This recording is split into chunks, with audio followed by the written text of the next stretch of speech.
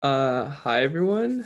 It is 5 o'clock, and I just want to welcome everyone to the Inner Artist CougPack with Dustin M. Regul, where we will be painting an awesome painting of an ocean, and I will let Dustin take it on from here.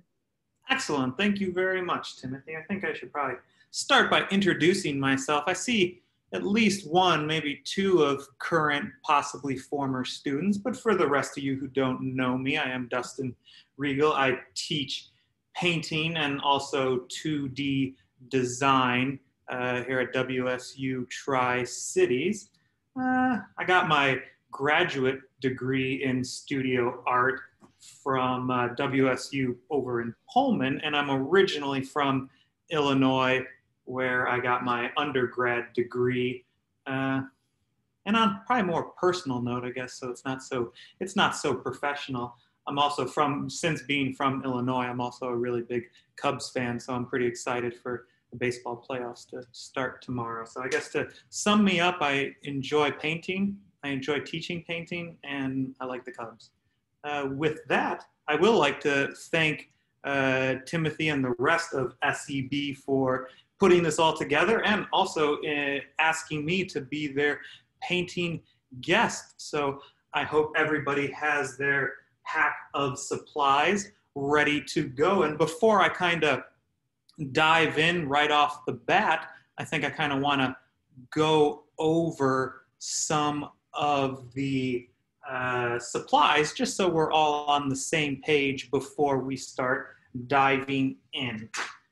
We do have our handy dandy easel, which that's actually a really nice tabletop easel.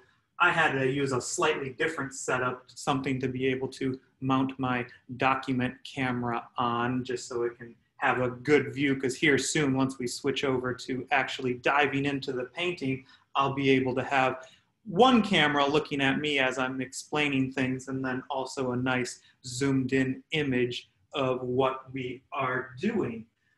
We have our palette, which will be quite helpful. Also within the paint brushes, you got a couple of these things. These are your palette knives, because it's always much better to be mixing your paint on your palette with a palette knife, because it really does help. It's just good brush care to not be mixing your paint with your brush, because what that does, it kind of crams paint up into the bristles. So utilizing palette knife really does help to prolong the life of your brushes.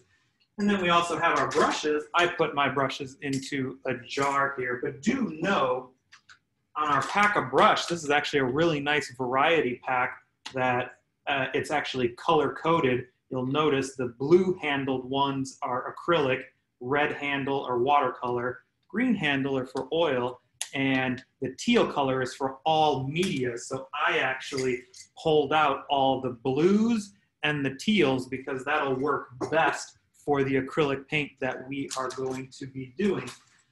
And then we have our nice supply of the full spectrum of paints.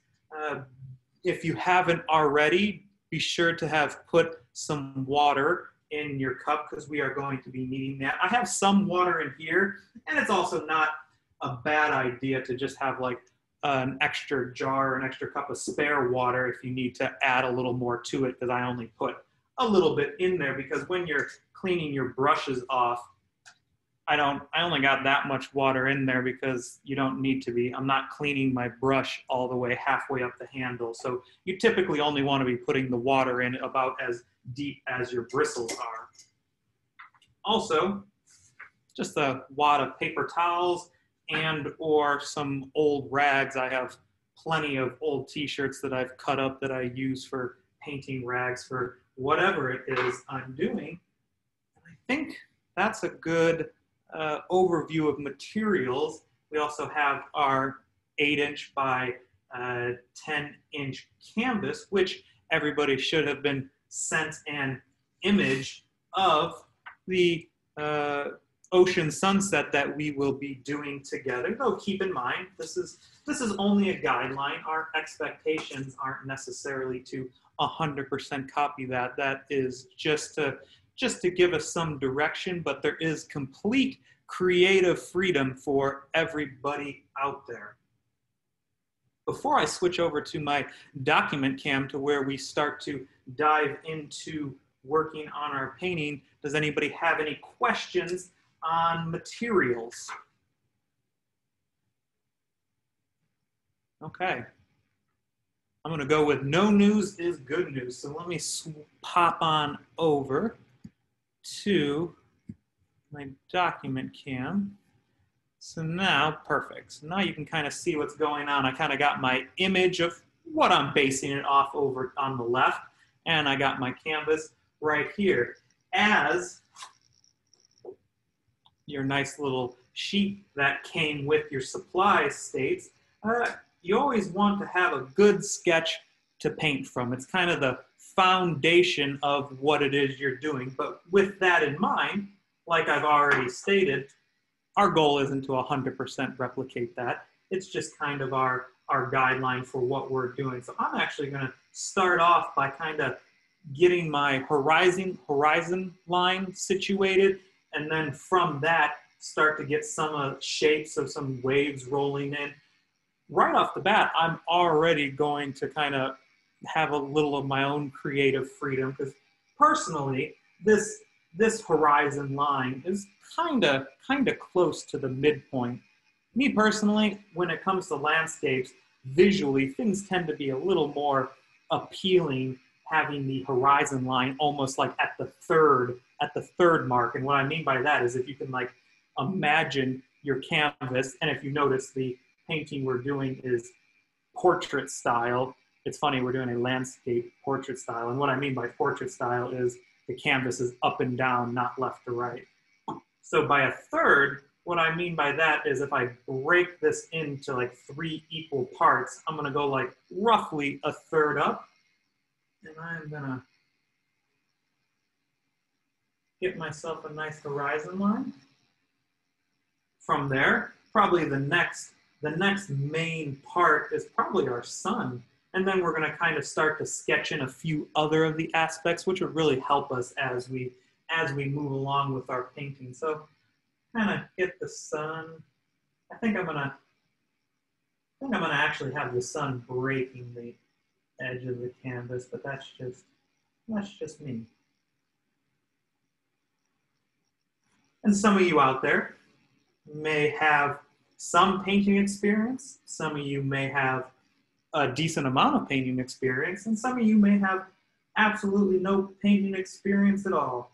The great thing about what we're doing with this painting is I'm going to be doing it in the Impressionist style. And for any of you, those who aren't fully versed in art history, the French Impressionists, that's when, right after the camera was developed, and they realized, oh, the camera can do realistic images so much quicker and so much cheaper. So it kind of freed painting up. Now they can be more gestural, more exploring into exaggerating colors. So we definitely are doing this in the Impressionist style, where it is looser, it's freer. We are definitely working from dark to light, thin to thick, which is a big method within Impressionist painting. And I love doing Impressionist painting with maybe those who may not have a ton of painting experience, because it's a great entry-level painting style that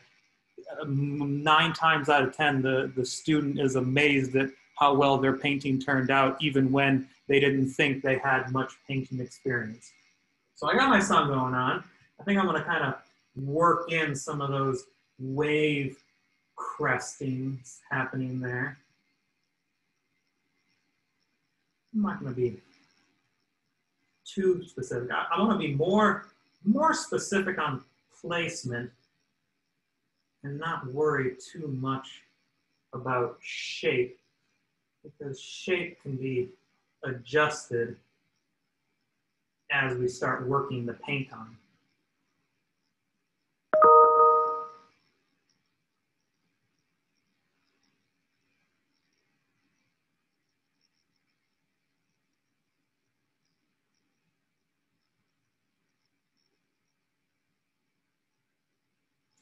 Okay.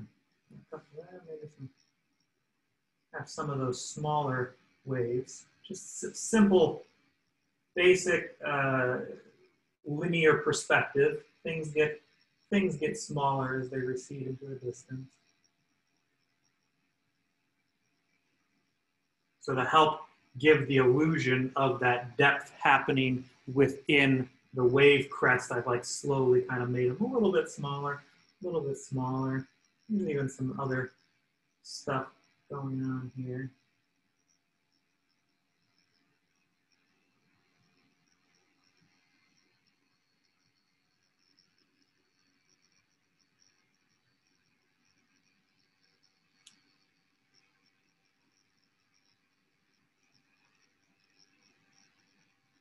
Now I'm going to start to work in some clouds.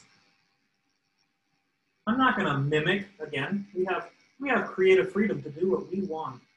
I'm probably not going to work in 100% of the amount of clouds that we do see within here, but I'm going to kind of start to pick out some of the main ones that I really like. And as we work on layers of paint, then we have our own prerogatives to kind of keep adding on to it if you so please. But I'm going to start by some of the bigger, more important ones.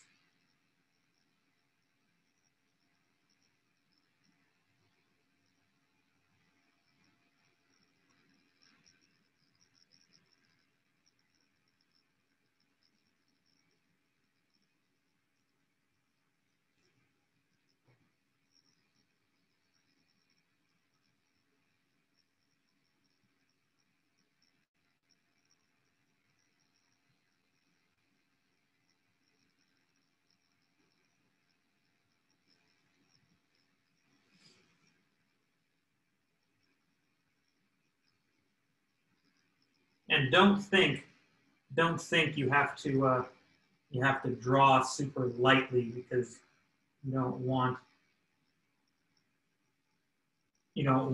lines showing through later. We're gonna end up putting enough paint on here that you're not gonna see those lines left behind. And even some like circular clouds kind of working in around this super bright sunset. I'll put a couple of them in there, but ultimately I'm not gonna draw every single one. But as long as I got a good map, you kind of want a good the foundation of your drawing. It's more of a good map to how you're gonna follow once you start putting your paint down.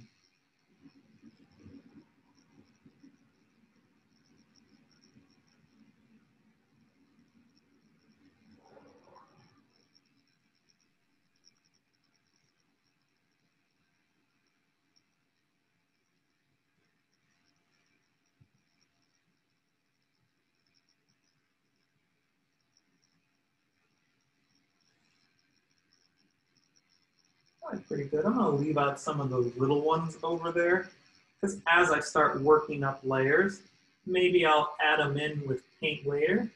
Maybe I'll like the slightly more minimalistic clouds. But either way, I definitely got a good map going on. I'm going to kind of, some of the lighter ones, I'm going to retrace over just to make sure I can still see it after we do our very first step.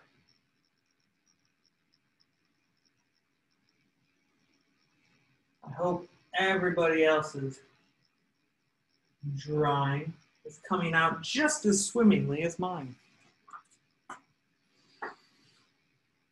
Okay, one of the main, even though I'm already going to break one of my rules, and for those of you who have had me before in classes, I make art and painting rules and then like I instantly go and change them, it seems like. But that's because art is kind of fluid in that way. So even though, yes, after this first step, we are very much going to follow that guideline of painting dark to light, because that is a pretty common method when it comes to painting. We're going to ignore that for our very first step, and we're going to do something that those French Impressionists really loved to do, and that was to tone their canvas. And what I mean by tone the canvas, we have our image that we're doing, and yes, there's a whole spectrum of colors going on in that ocean landscape, but if we just kind of simplify the ocean and simplify the sky, I would say that majority, the sky is blue. And like, yes, there's yellow and then there's different colors in the clouds, but as a whole, that whole top half is primarily blue. And then we have the ocean. And yes, there is lots of blues in there. And then you also have the reflected highlights and crimsons and yellows coming from the sunset going on. But that bottom half of the canvas, I would say, is primarily purple. So we kind of got a blue rectangle and we got a purple rectangle. What French Impressionists love to do as their very first step of the painting is to tone it in block sections, like I've simplified those two, with its complementary color. So I actually have a handy dandy color wheel here. So if we consider that whole top section to be, it's just all blue, the complement of blue would be orange. So I'm going to get to how I'm going to tone it, because we're actually going to dilute it a little bit down with water, so it's kind of like a nice thin wash that dries really quickly. You're kind of just gently staining the canvas. That's why it's called toning it. So then with that bottom half being primarily purple or violet, the complementary of violet is yellow. So I'm actually going to mix up, and I'm going to show you how I do it, a tone wash of orange for the top half and a tone wash of yellow for the bottom half. And what that does, that being the initial layer, then once we start applying the normally thick paint that we're not diluting down anymore with water, what that does is, even though we're probably going to cover up 99, maybe 99.5% of what we did with that tone wash, but those tiny little bits that may still peek through, it being a complementary color, it's called simultaneous contrast. And I'm sure many of you have noticed, when you put complementary colors next to each other, it's almost hard to focus. Like, it kind of has this weird vibrating effect. So we're actually going to incorporate, that's what Impressionists love. They love that idea of color play and how certain colors next to each other kind of gave this like visual depth, this visual vibration. Also, just one more note. Where'd that go? Never use black, especially, I'm always a proponent for not using black, just because it tends to dull or muddy colors, where darkening color with more color actually gives it more vibrancy. And that's another thing that happened with those French Impressionists. That was like, it started around like the mid 1800s, and this was like when scientific advances in like understanding the visual spectrum were happening. So then artists realized, oh, there's no black in like invisible light, in the visible spectrum. There's no such thing as black. So because of that, they started doing all their paintings while never using black. So it gives it that much more vibrancy with their colors. So now on to toning. We determined that we are going to do, because it's primarily blue, complementary color of blue is orange. I'm going to pull out my cadmium orange. It looks a little red on my camera. My document camera tends to have a little bit of a reddish tinge to it, so I'll read the colors out loud, even though it looks a little red. That's definitely my cadmium orange. All of your paints, if you haven't already started dabbling with them, have a little silver film on it, so be sure to get that off. What I'm going to do is, I'm not going to put very much. I'm just going to put like a little pinky fingernail dollop of orange in one of my troughs within my palette. And I'm actually going to use my palette knife, one of our palette knives, and I'm actually like scooping just little bits of water. Obviously, a palette knife is not that good at scooping water, but it does it so little bit because you don't want to overdo it.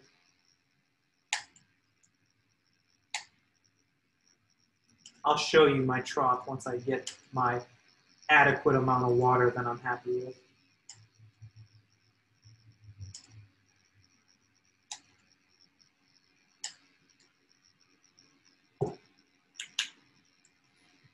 Okay, you can see a little bit of water mixed in. It's probably about, the trough's like almost half full. And then with my palette knife, I'm just gonna kind of mix it in. Try to get as many chunks out as possible so it's as thoroughly mixed as possible. Now, when we get to applying our orange tone, our orange wash over that top portion, do be aware, try not to scrub too hard over your lines because it is possible to wash away those important lines that you just put down. So it's not, this toning of the canvas, keep in mind that it is not vital that we 100% cover that entire area of orange. You're gonna see how I'm doing it. I'm taking my blue handled brush that is the widest one that you have in your pack. It's this big flat brush is really good for doing large washes like we're doing right now. I'm gonna dip it in there. I'm gonna start toning my canvas. When I get near my lines, I'm actually kind of being pretty careful. They smudge a little bit, but it's not that vital for me to get everything. Like you can see that I'm getting most areas, but it's not, the goal for this wash is not to completely cover or not to wash away those nice lines that you got going on. We're kind of just generally getting some good orange tints down that if they show through later with our blue is gonna make for some really nice color grading.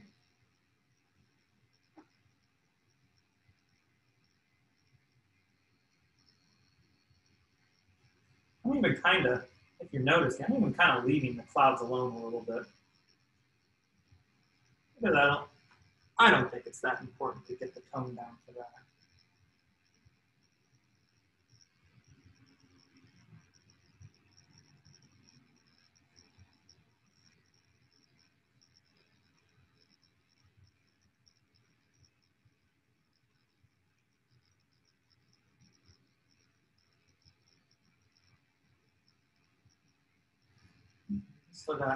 I still got some left, so some of the thinner areas I'm actually gonna pop back in.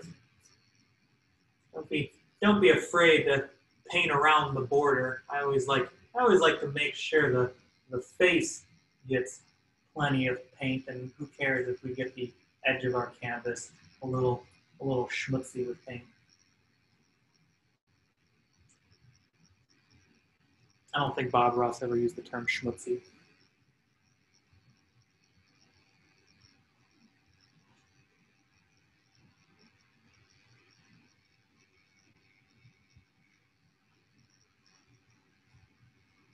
Okay, look at that really nice orange tone. So now, later, when we start working in the sky, even though we're going to cover up a vast majority of that, any tiny little bit that comes through is really going to be gorgeous. Now, whatever little extra orange I have, I like to keep a clean palette. So I'm actually going to, knowing that I don't need that wash again because all our future paint, we're not diluting it down with water. So I know I'm not going to need that orange again. So because I'm not going to use it again, might as well clean it off while it's still wet. Got my brush, I'm rinsing it off in my cup of water. And then I got my rag that you don't want to be too rough because you always want to take care of your bristles. What I do is once my brush is wet, I kind of just take the cloth and I just give it a good pinch, a good squeeze, and that helps to dry it out. Maybe a little spin around like that, and it's good to go. I'll set it back in my jar, let it dry. Maybe, oh, I will be using it again here soon once I mix up my yellow wash for the bottom portion.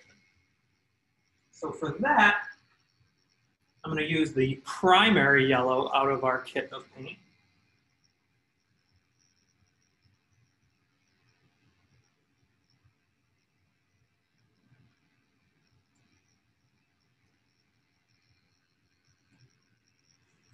And I probably even need to do less than the orange I did, and I did a smidge too much orange that was necessary, and we even got a little space, a little less space there. So I'm going to do just the tiniest little dollop there,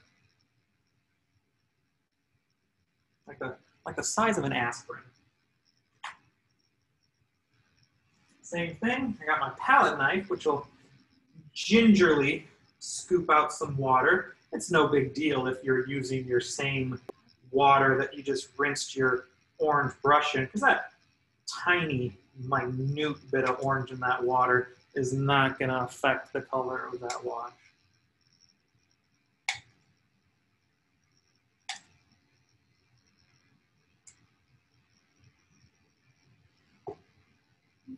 Same as before. Tiny little dollop of yellow, little bit of water in there, not as much as last time because I have a smaller section to do here. And then mix, mix, mix, mix, mix. Sometimes those bigger chunks, if they're not mixing in, it's good to like pull them to the edge and kind of like smush them. That really helps to get them to start dissolving. So it's a nice uniform wash that we get. So stir, stir, stir, smush, smush, smush. It's a good method to go back and forth when it comes to mixing paint. Smush, smush, smush. Stir, stir, stir. Okay, I'm happy with that. I'm gonna wipe off my palette knife. And now, got my big wash brush again. Same thing as before. I want to concentrate on the overall area. But I'm not going to be too rough with the lines I have drawn, nor similar to the clouds, the sea foam, I'm not going to concentrate too much on that. I'm going to kind of leave those be.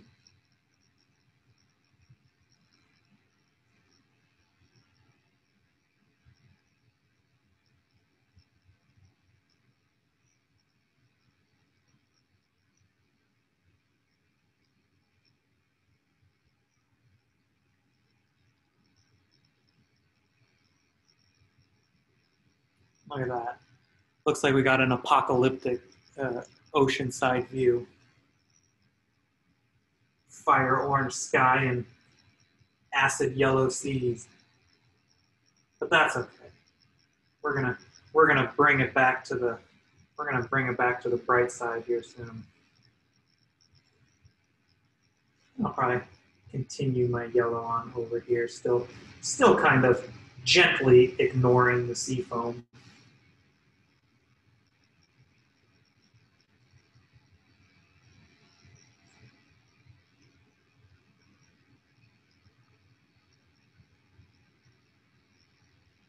Alrighty, look at that. I'm not going to need that yellow wash again, so I'm going to keep a clean palette with my rag, kind of soak out whatever little bits were left. As we move forward, because we're not diluting the paint down with water, we're not doing washes anymore. Because of that, I'll probably be leaving a plethora of colors on my palette as I work along, but because I will not need those washes again, I figured might as well clean it out so it has, I got the space for future colors. Clean my brush, wring it out a little bit, squeeze it dry.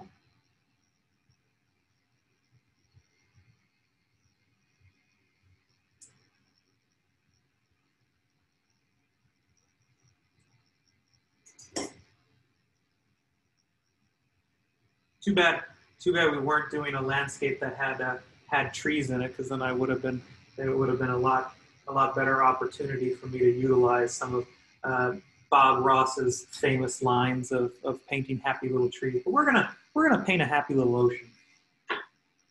So now let's start working. Now that we've toned our canvas, now let's go back to that rule of ours of paint from dark to light and thin to thick. And obviously dark to light is relatively straightforward, but thin to thick, I just want to verbally explain that so then you have a good sense as I start to do it on the canvas.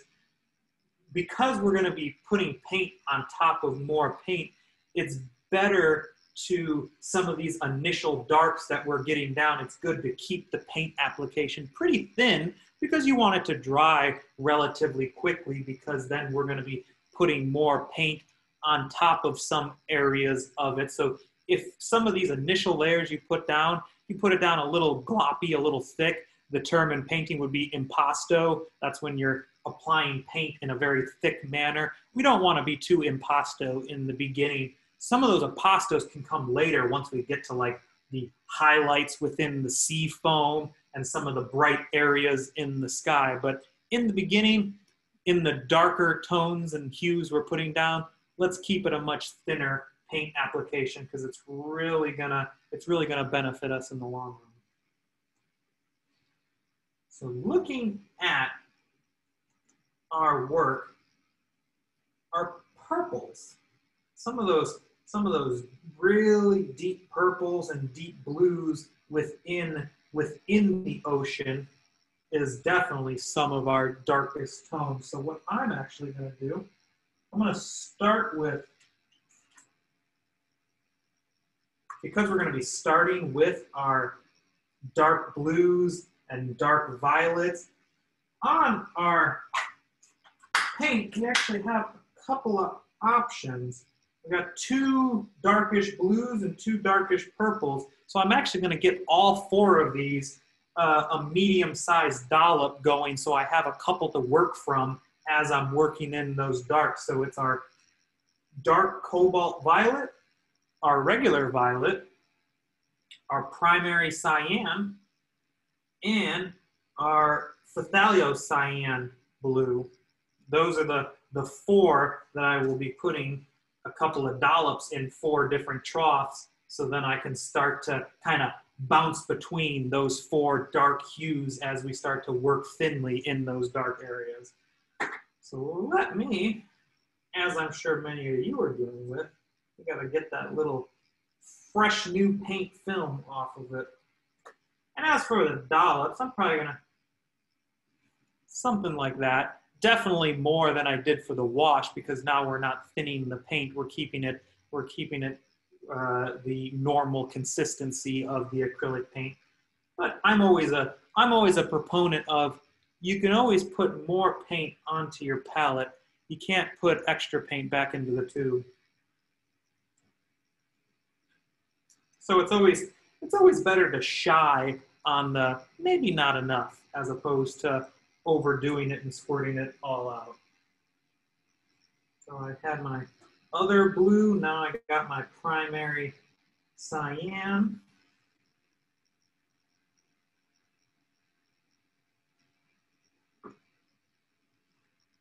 My violet.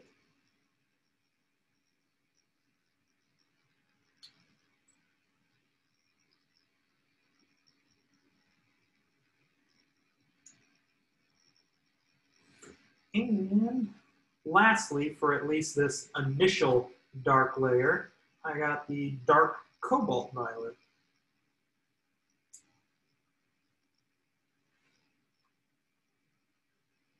Okay. So now I got 4 dark cool tones. And what I mean by cool is on the color wheel, you kind of have, you have all your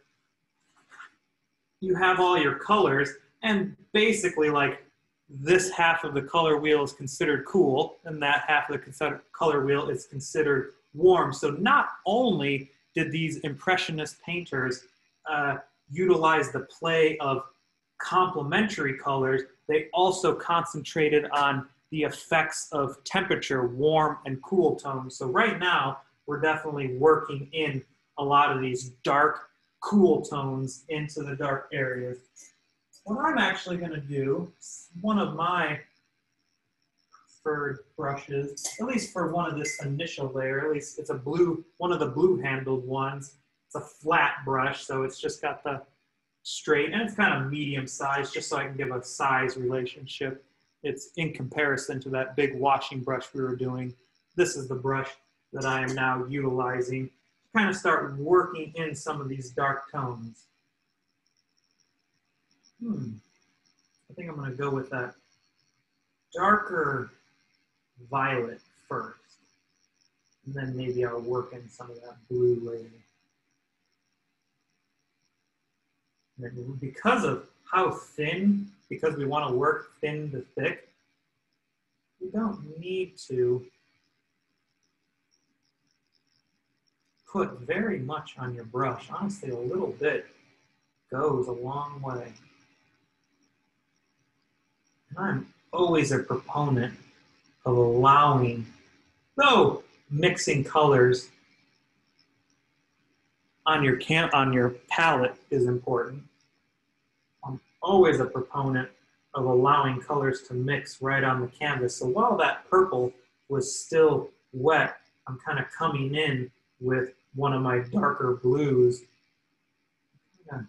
letting it kind of congeal together before that purple set.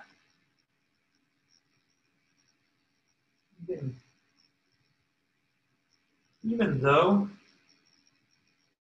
there was that tiny little wave crest foam going on there, I'm gonna leave that tiny little sliver of yellow toning there just to kind of be a little signifier to me, like knowing, okay, later down the road, I know a little bit of sea foam is gonna go there.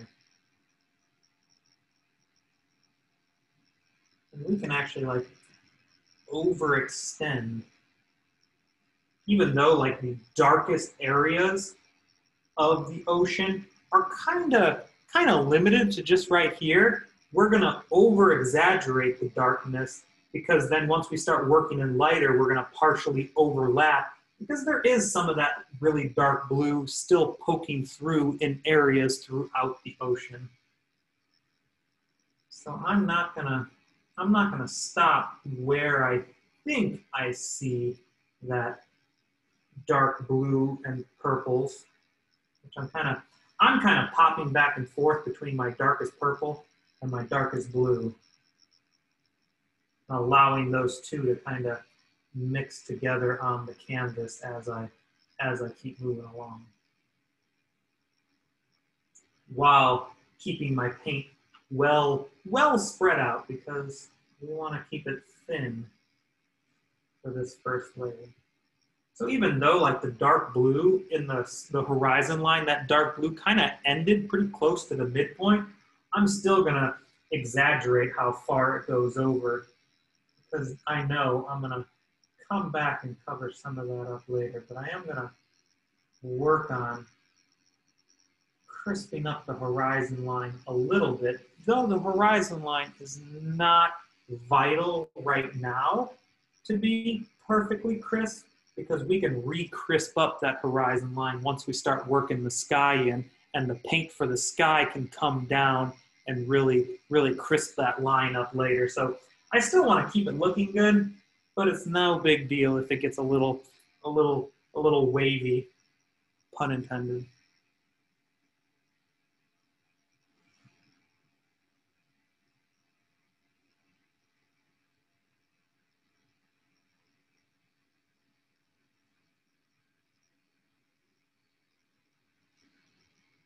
Okay, so even though in the image, like that dark purpley blue, I mean, it kind of stopped right about there, I still extended that way over. So now I'm gonna start working down in here, and then like underneath the seafoam crest, there's really some of that same dark purple that I'm seeing. And like I keep telling you, I'm gonna exaggerate the overall size,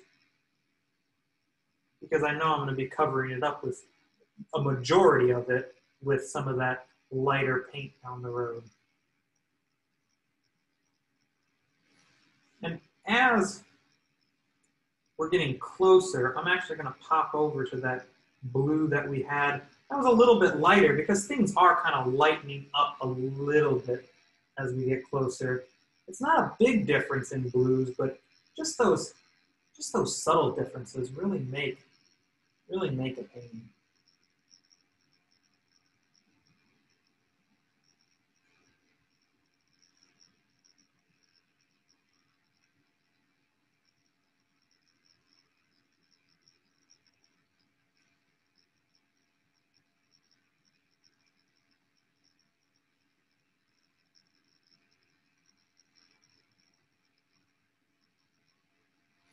I'm not too worried about keeping the lines around the shape of my sea foam super crisp, because when I come back in later with those light colors and light tones to shape our sea foam, I know that I can cover up these jagged edges of my blue.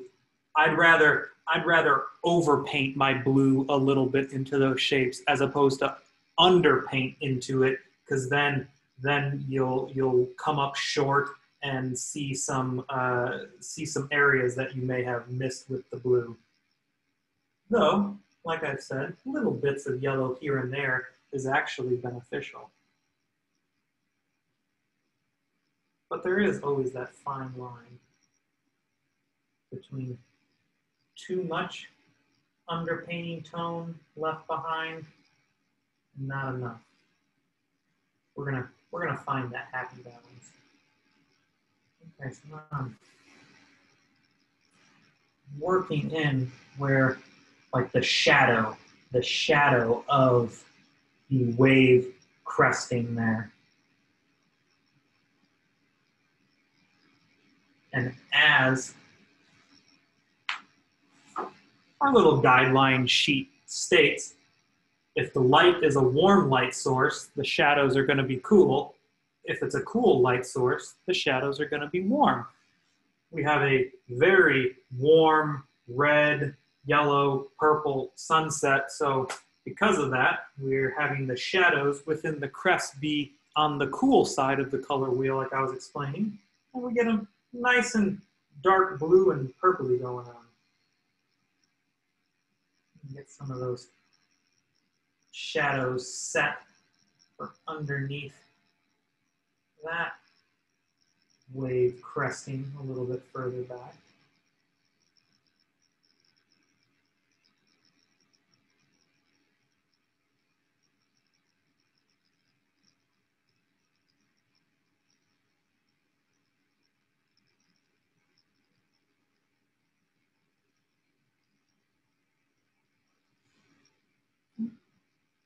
Pretty happy with that. So now I'm going to kind of work on the shoreline. The shoreline is it's not as purpley as what's been going on a lot in the sea. And honestly, some of the sea, I'm probably going to jump in with a little bit of that slightly lighter violet, just to kind of add a few more of those purple tones in there,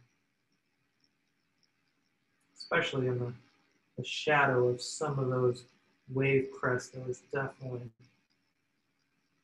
some good, nice, vibrant violets going on.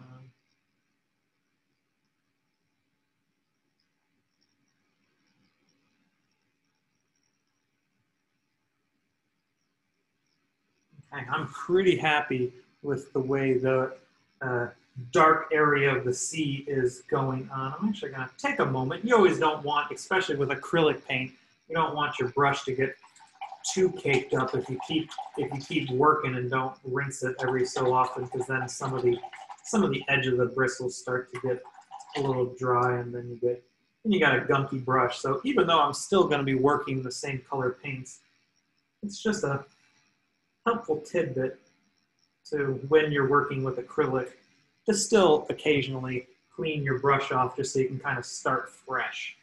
Okay, so now I'm going to be working in the darks on the sandy shoreline, which is pretty dark in this painting, but it's not as purple as what's been going on in the sea. So I'm basically gonna stick to stick to my blues I got going on. There's a little purple in there. I may dabble in a little purple later.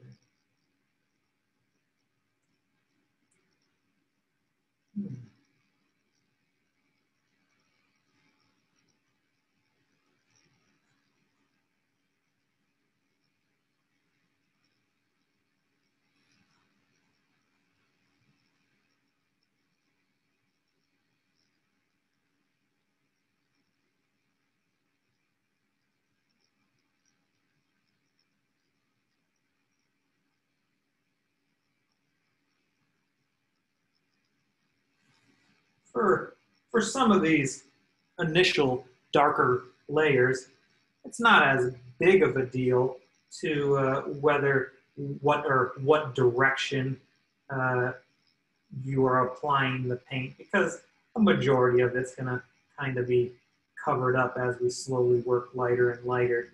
But a good thing to keep in mind is as we start working lighter and lighter, it's always helpful to like apply the paint like in the direction of the form. So like shape the cloud. Notice like with the direction the waves are going, brush it in the direction that it wants to be brushed. Right now, not a big deal to kind of just get these dark tones down, because a lot of these brush marks will kind of end up being concealed. I do want to add a little bit of purple in there because there is like some tones of purple happening in there.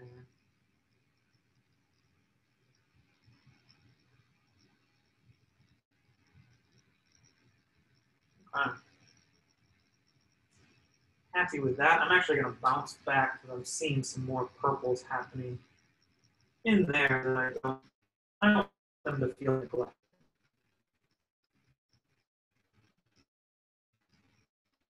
It's nothing worse than a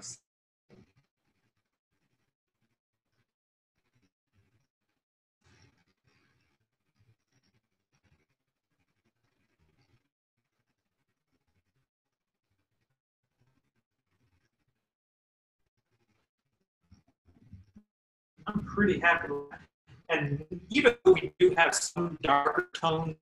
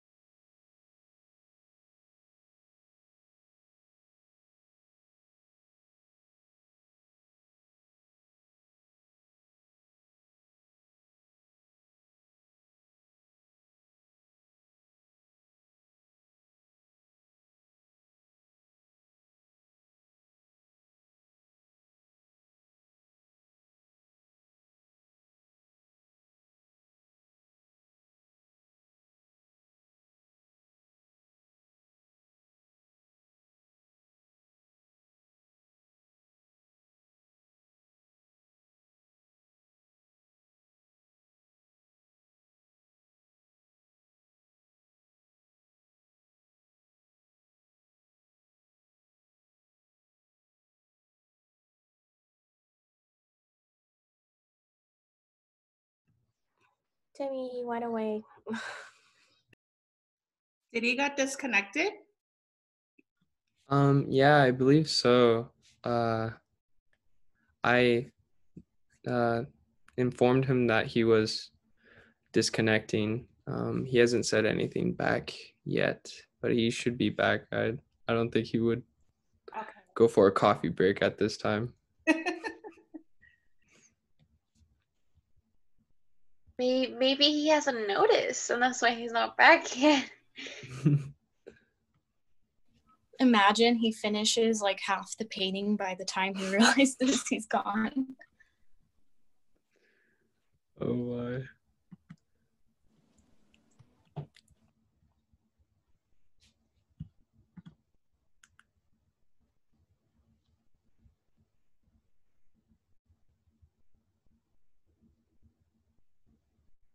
How are you guys doing with your paintings?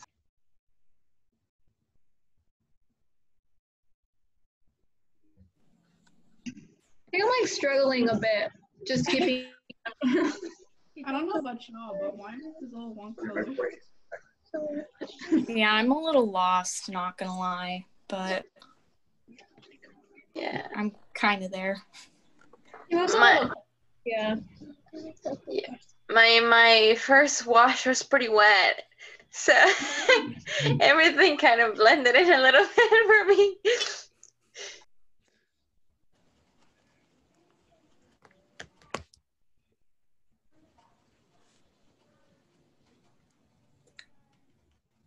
Sorry about that. Hopefully we don't have another internet hiccup here. I hope that brief interruption kind of helped give everybody a chance to stay caught up.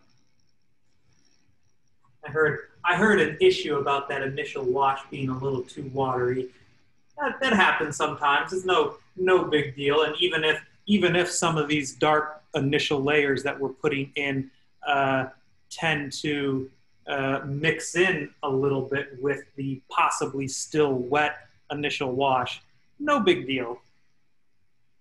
Yeah, at this point I'm going for very abstract. Good, yeah. That's why I love teaching the impressionist style in an event like this, because unlike trying to do something super representational, then a lot of people have too much expectation on themselves, and then they sometimes become too hard on themselves because they wanted it to look a certain way. Impressionists, like, you have complete creative freedom to be as loose and as gestural and as exaggerated in the colors as you want to be. And by no means are you intended to 100% do exactly what I'm doing. I'm kind of just a guide. You're welcome to take your own creative freedom and adjust things at will. Okay, so now, as I was saying before my internet decided to be a little quirky there, there's really no darks in the sky that are comparable to the deep darks of the ocean and the land. So I'm still not going to worry anything about the sky just yet. We'll get to that soon once we start getting to the midtones within the ocean, because we just want to do like the next step up in that value scale. And so with the value scale, maybe some of those like slightly lighter violets and slightly lighter blues going on within the ocean is where I'm probably going to start going. So I'm still sticking with my cool violets and my cool blues, but what I'm going to incorporate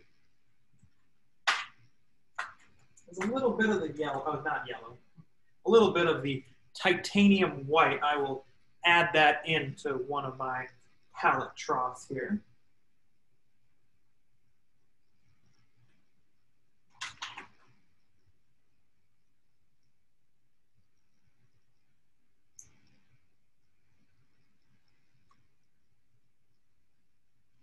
It's about a dollop, that much. I really don't need much more than that. All I'm going to be doing is with my brush, I'll just be stealing little bits of white here and there just to kind of lighten it up a bit, so I'm not putting down the exact same purple or the exact same blues that I have already done. I'm just kind of, if you can imagine the value scale of these colors, I'm just kind of doing the next step or two up on that staircase of values. So I think I'm going to start with some of the purple. So what I'm actually going to do is I'm probably going to mess up my white a little bit, but it's no big deal because I'll probably get little bits of purple and blue in it, but I can always clean it out and start fresh. So I'm just taking little bits of white, I'm not mixing it thoroughly. Like you can see on my brush, I still have white and I still have purple. I'm gonna allow my paint application to kind of do some of the mixing, which is another big technique that those French Impressionists really love to use. Just kind of working in different areas where I kind of see it. I'm not concerned with covering up all. I want to definitely leave behind a lot of those dark areas that I had going on. But I'm going to kind of start shaping the ocean a little bit. So now that I'm starting to shape the ocean, this is where you kind of want to brush it in the direction of the ocean. So because like the waves are coming in this way, I'm kind of going to be, you almost want to brush with the direction of the waves. So a lot of my ocean brush marks are going to be kind of put at the pitch or the angle, as you can see my brush handle right now.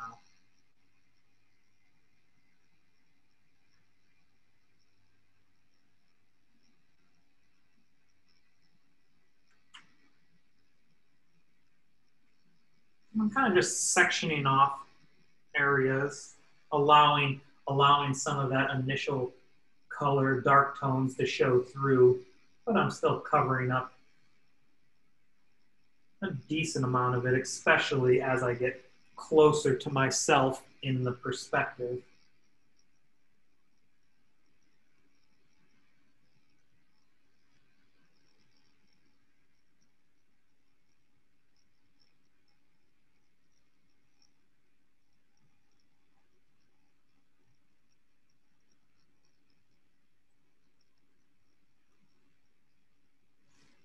Still just, like little bits of purple, little bits of white, maybe a little more purple.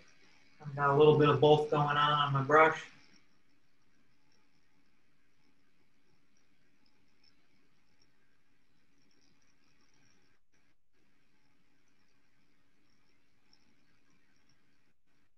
Look at that, I'm already getting some, let's see if I can, getting some good different purple values going on in there. The document cam doesn't do it full justice, but it's still turning out pretty good.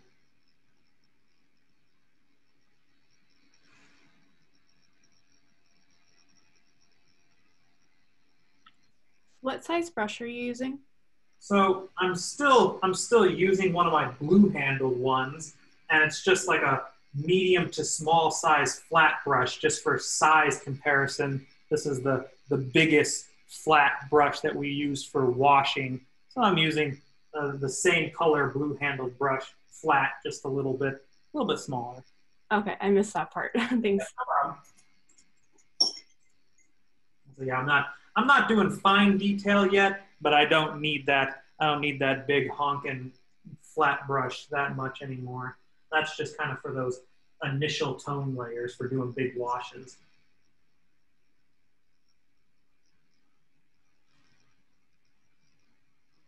Yeah, I've done a lot of those values. Purple. Now I got to remember to steal some white and also work in some of those lighter blues that are still relatively dark on the grand scheme of things, but they're a little bit lighter than that. Everything is in relation to that dark abyss on the far right horizon line. Everything kind of works up from there.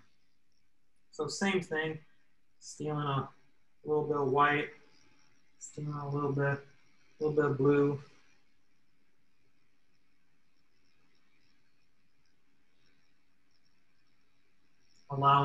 Allowing these different sections of paint that I'm putting down to overlap and kind of work with each other. Sometimes lightly overlapping, so you're still revealing a little bit of what you did before. With these early layers, you don't always want to 100% cover up what you just did on the previous layer. You kind of want to leave a little wiggle room in there. Still stealing some whites and some blues and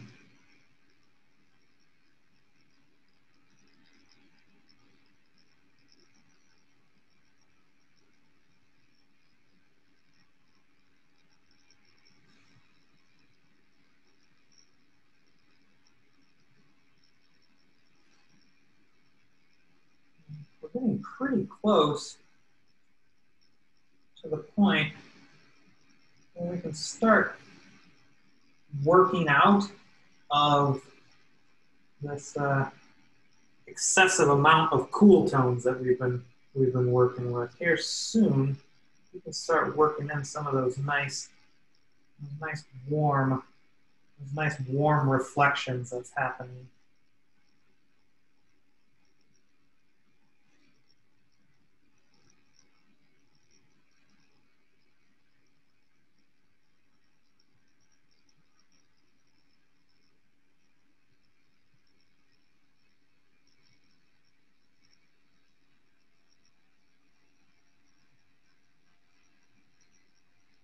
And a great technique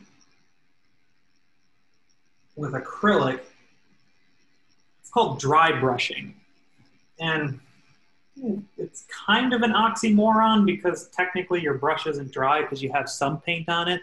But what I mean by dry brushing is that you're brushing with very minimal paint on it. So you're just kind of like gently scratching the surface. So I'll like kind of like wipe off some excess paint. There's still paint on there, but it's not like sopping wet full of paint. And then like some of these really dark areas, I'll just like ever so slightly, just kind of rub it along the surface of the canvas. And you can see that because the canvas itself has a texture to it, you're kind of gently leaving behind some lighter pigments on the very top of that canvas texture. And that really helps to add some added dimension to your painting. So every now and then over a dry section, it's not a bad idea just to kind of do a little bit of dry brushing of maybe a slightly lighter tone.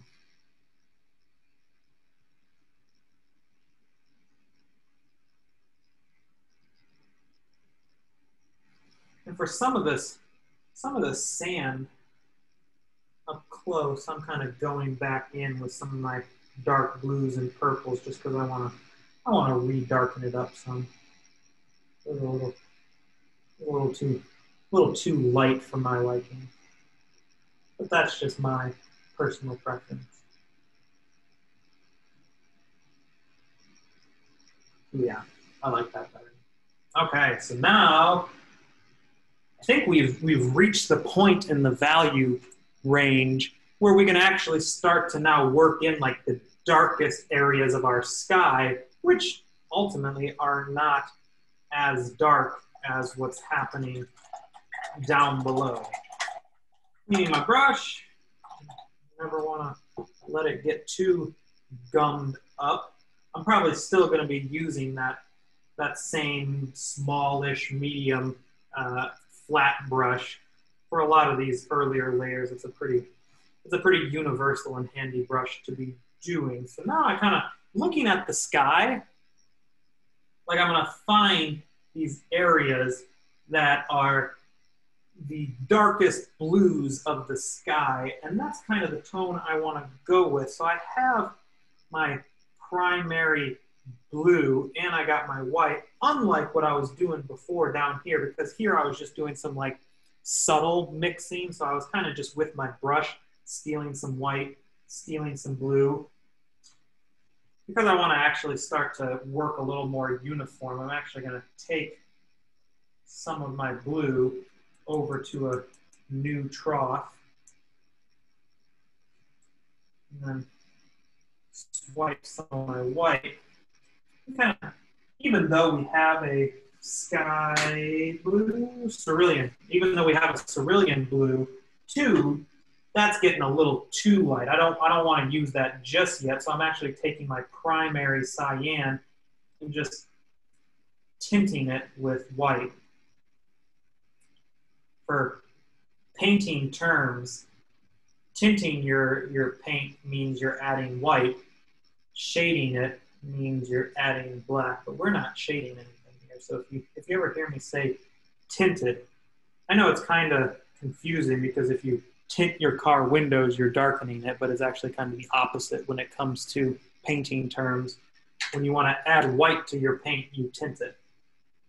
Okay, so now I have a tinted primary cyan, and I'm going to kind of work that into some of those darker areas of the sky.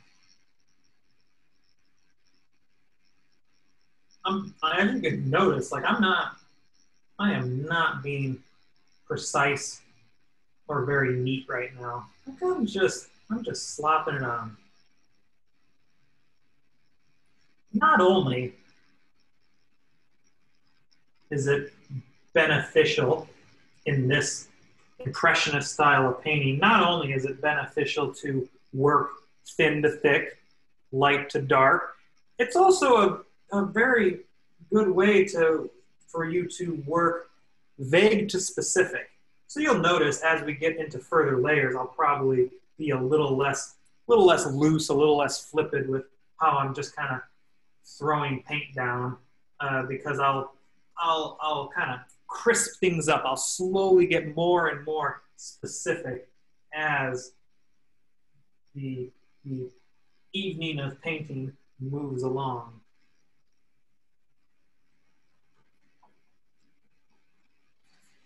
And I'm actually leaving behind quite a bit of that toned orange showing through.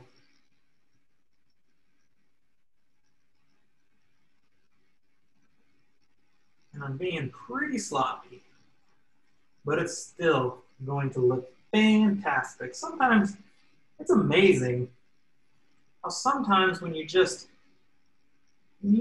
turn off expectations in your brain and you kind of just attack it with reckless abandonment. It's amazing how a lot of times when it comes to art, how well things turn off when you stop listening to your brain. Unfortunately, that's not always a skill that's easy to teach. But it sure can be handy. As you can tell, I am putting little to no delicacy to what I'm doing here with this like initial dark blue. Honestly, that's probably what I'm going to do, because as things work in closer to the horizon line and work in closer to the sun itself, things tend to lighten up a bit more. So what I'm probably going to do is do another step up of blue and start to work that in. So I'm going to do another step lighter. Rinse my brush so it doesn't get too dry and cakey.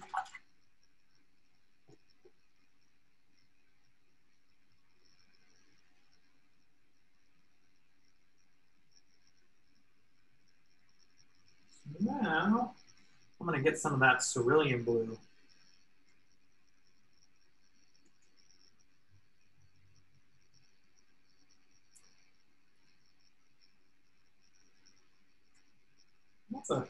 That's a good enough light blue. I'll probably end up the next layer, not this one, but the next layer, I'll probably add some white to it. I'll tint that cerulean blue. But for this next step, I'm probably just gonna leave it straight cerulean blue, because it's a good step lighter than that tinted primary cyan that I had going on for doing all of them.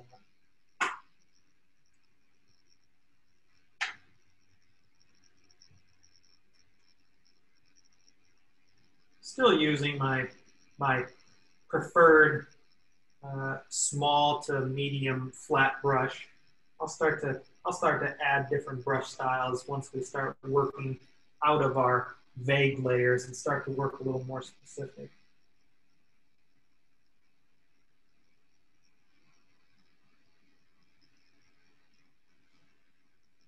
And this blue, I'm probably going to be a little more thorough than I was with my last blue, where I was kind of just like, yippee, let's get it all down. I'm going to start to work it in a little more thorough. And this is where I'm going to be a little more precise. I'm crisping up my horizon line. I'll probably crisp it up one more time, because I'll probably do a little bit of the next step lighter of this cerulean blue. Because if you notice, like the left from like the midpoint to the left side of that horizon line is like a little bit lighter than this blue. So we'll probably do another value step up down there. For now, I'm going to try and get a good horizon line.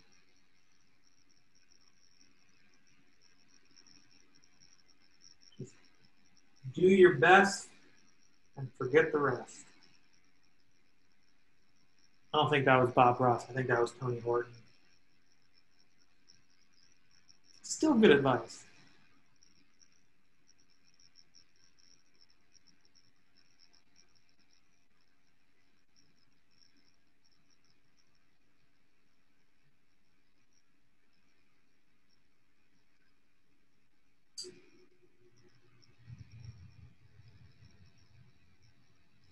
Okay. I'm pretty satisfied with that horizon line. A few little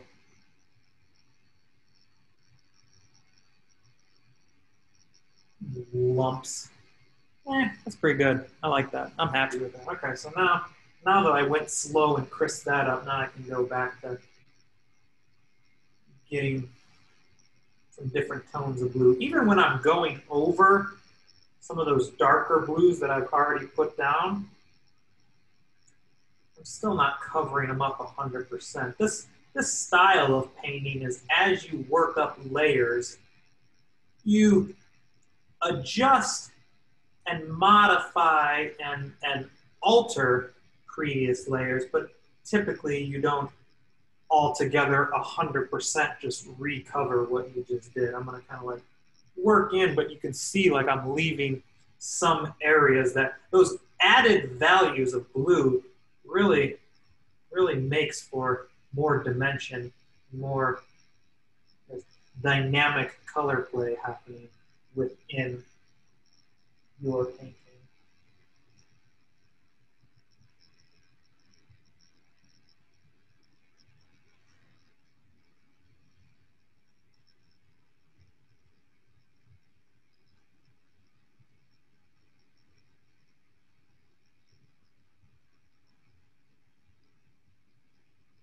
And as you can see, like if I kind of zoom it in a little closer, there's still plenty of like tiny little bits of that orange initial tone wash that I'm not worried about covering it up 100%. Like each layer I do, I'm probably going to cover it up a little bit more and more. But in the end, there will still be tiny little bits still hanging out. I'm going to love it.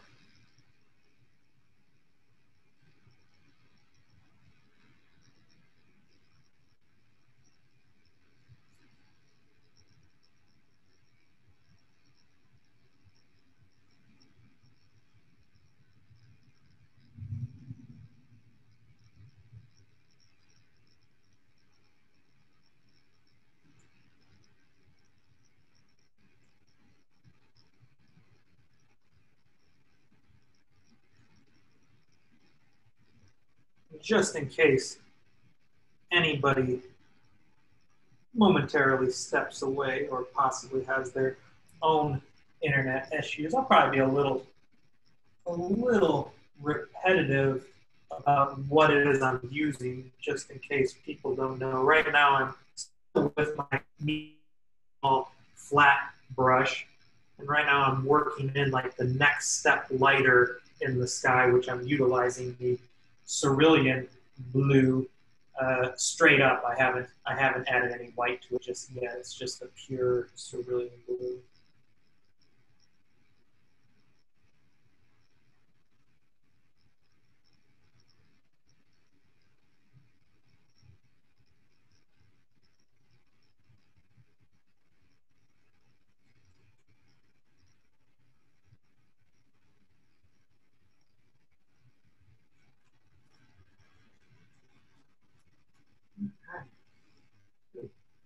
Pretty happy with how that's turning out. So now I can probably, honestly, notice that same like next level up of blue that we just did in the sky. I'm noticing some areas in the ocean where that same blue is kind of being reflected, it's being mimicked. So I'm probably, this is not going to be too much, but I am going to kind of just work in some areas that I see it, especially like in this like bump out in the ocean wave. I definitely see a lot of that similar blue going on.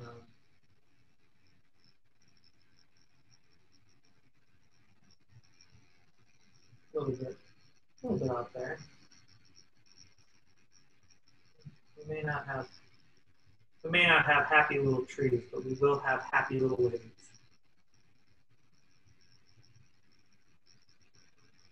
I don't need too terribly much going on there, but I'm satisfied with that. I'm going to do the next one more step lighter of blue going on in there, and then we're going to take a little break from blue. We're probably gonna come back to blue, but for now we're going to take a little breather after one more. I'm getting ahead of myself. So my next step is going to be a little bit lighter of that cerulean blue, which what I can do is just take a scoop of that white, add it, and go ahead and stir it in. And that probably wasn't enough white, so I'm probably going to go about adding a little more white to my palette.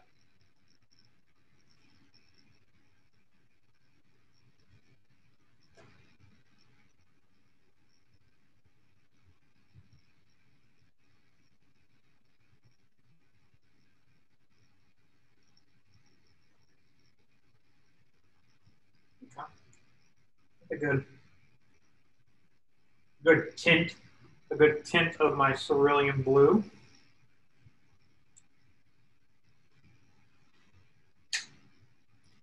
Add a little white to it. It's lightened it up some. Now I'm going to kind of concentrate on some of the lighter areas of the sky I'm seeing, which is definitely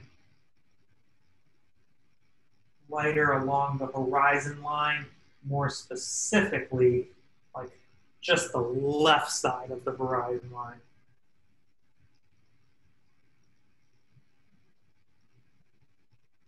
And I'm gonna let it fade out, where it just kind of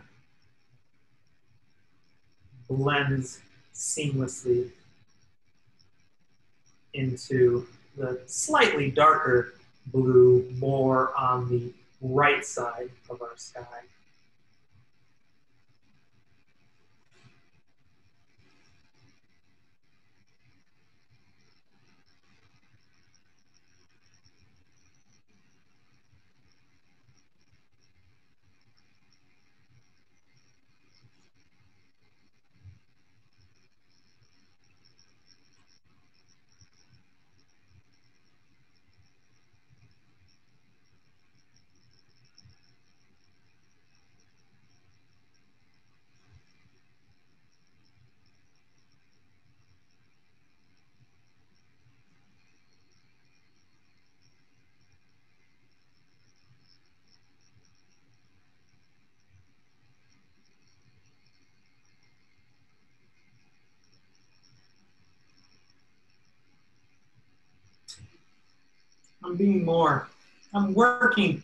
I'm still not painting super thick, but because we're working thin to thick, I'm definitely not applying as super spread out thin as I was doing initially. Now I'm kind of more like I'm applying the paint as opposed to like wiping it really, really thinly on. I'm allowing it to be a little more opaque, not as transparent as some of them, but I'm still careful not to just like 100% cover up some of those other areas. And then that dry brushing technique, like I keep saying, is like after I kind of got these thicker areas of the lighter blue on the left-hand side, then I kind of just like gently dry brush and like feather it out to some of some of the other areas of the sky. Yeah, I'm digging that. Now I'm gonna clean my brush, and now it's time to start working in some of those midtones of the warmer persuasion.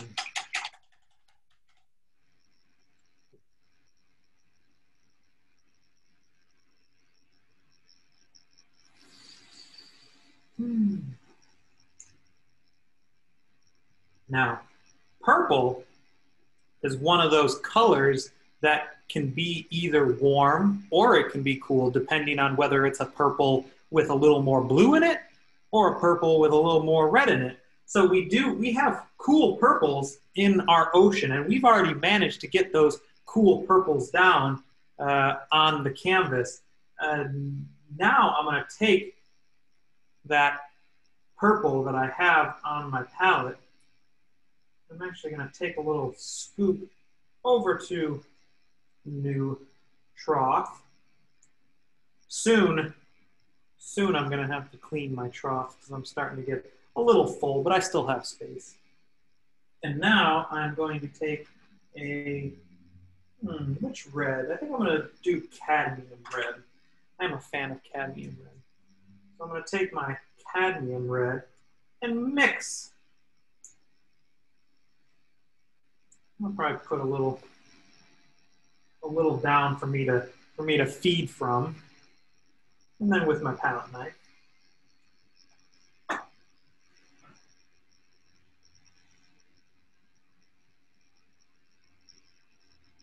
So now a purple, which purple is red and blue mixed together, I'm taking a relatively neutral to cool purple, and I am warming it up by adding some more red to it. Quick question. What color did you mix the red with? Can you ask that again?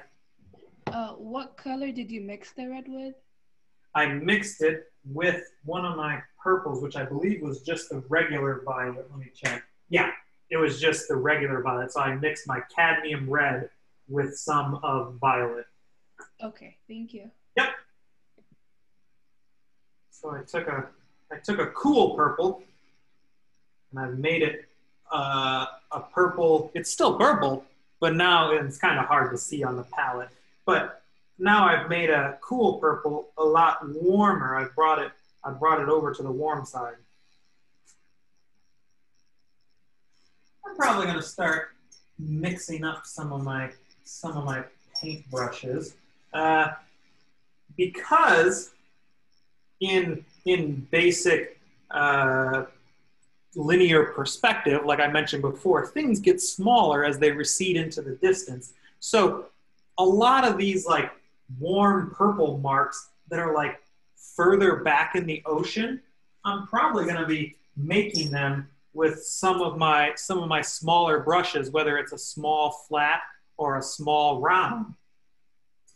As I progressively work closer to the shoreline, it's visually getting closer to us. So to help give a better sense of depth, I'm going to make my brush marks a little bit bigger. So I'll use that same medium-sized flat I've been doing for a lot of things. That I'll use close up. And as I progressively get closer to the horizon line, I'm going to start using smaller and smaller brushes because that shrinking in brush size is really going to help give the illusion of this ocean just disappearing into the horizon line. So I'm actually going to start further back. You can start close up. There's really no benefit one way or the other. I'm just deciding to start back.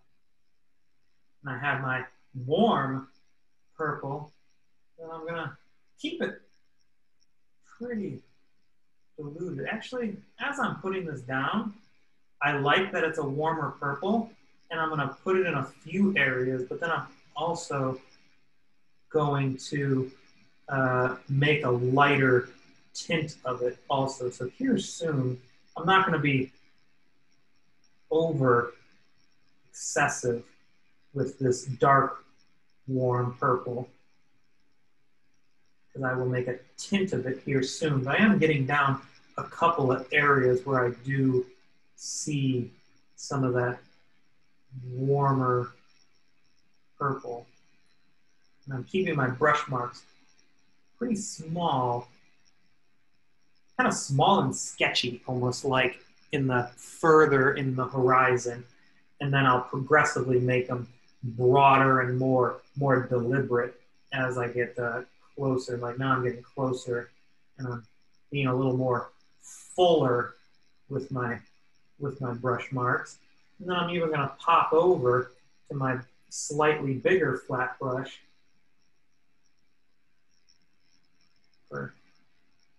as I get nice and close. And that's already helping to give the illusion of some really nice depth going on.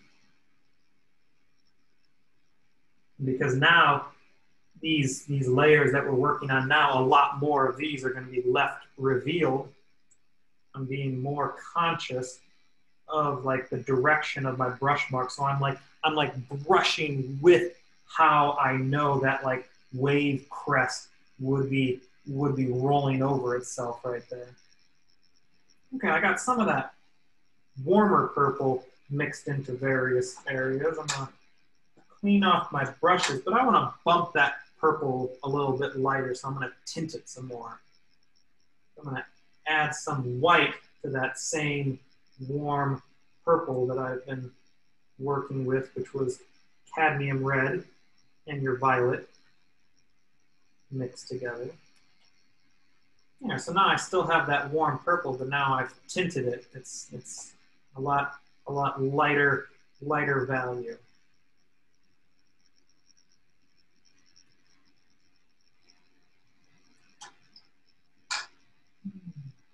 I'll start again in kind of the back of the ocean, the further part of the ocean. So I'm using one of my smaller flat brushes. Just kind of working it in a few areas. I probably even lighten it up a little bit more. It's not as light as I wanted it, but it's still a good value to have added in.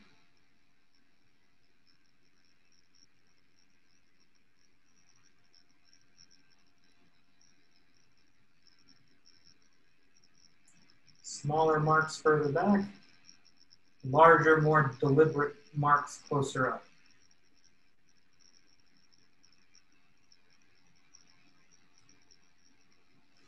Okay, now I'm going to warm that up a little bit more. Or not warm it up, my apologies. I'm going to tint it a little bit more because I want that value to be even lighter. So I'm going to keep adding some more white.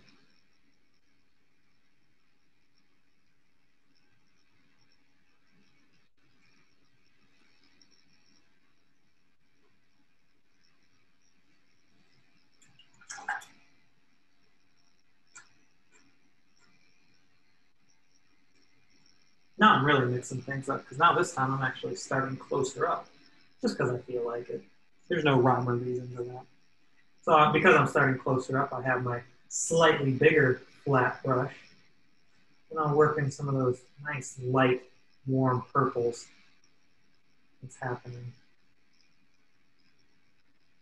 Going with the nice flow of the ocean.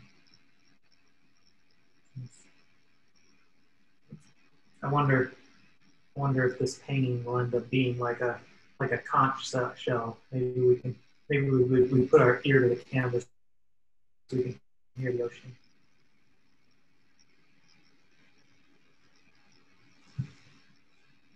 I don't know if that's something Bob Ross would say, but it would definitely be something SpongeBob would say.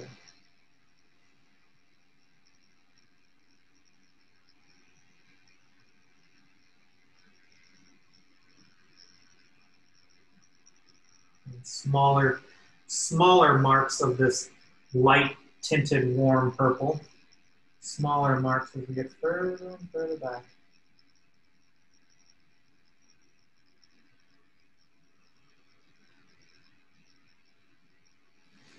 Okay. So now I'm gonna, because I have some of these warm purples mixed up, and some of them are the reflections of what's happening in the sky. I'm going to utilize what I still have on my palette to kind of incorporate, and a lot of them are like the shadow areas of the clouds. Because of that, I'm actually going to like this cloud, like kind of the bottom right of that main big cloud there to the right has some of those purple tones going on. I'm going to kind of work that in. I mean, unlike before when I was just like ignoring the shape of the cloud, now I'm being a little more deliberate. I'm applying the paint a little thicker, and I'm working in, like I'm setting the nice dark edge to the right side of that cloud. I'm setting the edge of the shadows. And there's a little bit going on like underneath this cloud, not as much in that one.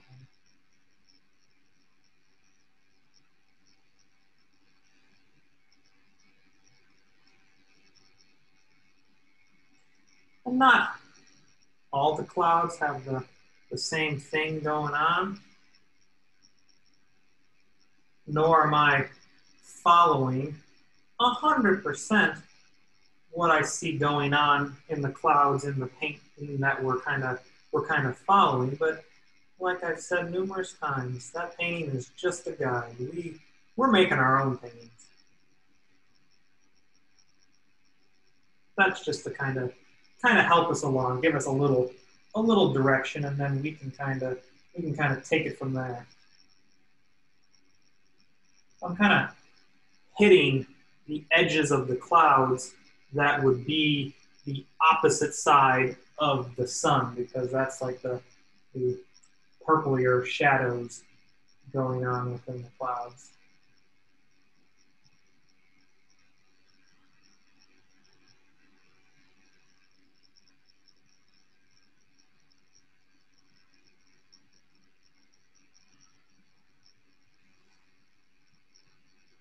Nice. That's turning out pretty good. Okay, so now I'm gonna start to work in some of those deeper yellows. It's time to really go all out with our warm tones, because our warm tones, at least in this painting, tend to have been a little bit lighter, and because we're working dark to light, we naturally, for this specific painting, had to kind of work from cool to warm. Well, let's start getting some of those dark yellows in there. I'm actually going to start with a little bit of yellow ochre. It's kind of a deep, more earthy yellow, and I'm going to kind of, some of the more yellowy areas, I'm going to set that down just so then I can build up some lighter yellows on top of it next. So starting with my yellow ochre, don't need very much, just a little dollop.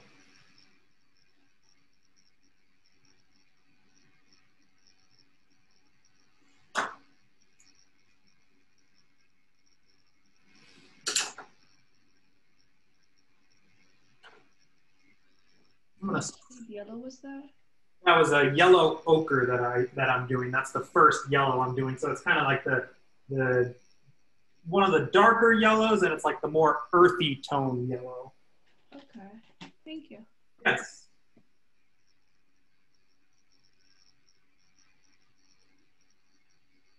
I'm actually going to kind of start in the sky right now. And you know what, I think, yeah. Let's see, what brush do I want to use? I think I'm going to actually, just because now I'm going to start working more specifically in some of like the yellow highlights happening in the clouds. The angled brush actually is really nice, because you can like roll it over with that point sticking out, and it's a versatile brush, because you can brush it flat so it covers a big area, or you can turn it up to just that point and do little detail. So now that I'm slowly being a little more refined with what I'm doing, I kind of want to have a brush that I can work a little more finer detail in. So I'm going to start by kind of working in some of this deeper yellow into like the sheen, the extreme brightness of the sun. That sun's so bright, just like looking at the regular sun. It's usually so bright that you really can't define what the heck's going on, just because it hurts to look at. So that we're going to have like a gradient of yellow that probably like disappears almost into white, just because we want to get that effect of that sun just being so vibrant, so radiant. Right now, it's okay with some of that yellow ochre being a little transparent to where it's turning some of the blue in the sky a little bit green. I'm even like dry brushing it out a little bit, where I'm just kind of changing just the slightest subtleties, just because it gives the realistic atmospheric effect of like the sunset happening.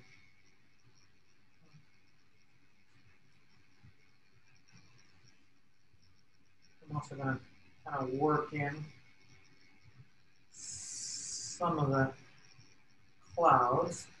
I'm not going to be too precise, because I'll definitely work in lighter yellows that will start to crisp that up, but I kind of want to start with my darkest yellow. Nothing's more satisfying than a cloud that has the complementaries of yellow and purple, typically the yellow being the brighter highlight and the purple being the dark shadows, because then that's some of those famous tricks of those impressionist painters, putting complementary colors next to each other. And yellow and purple are most definitely complementary colors.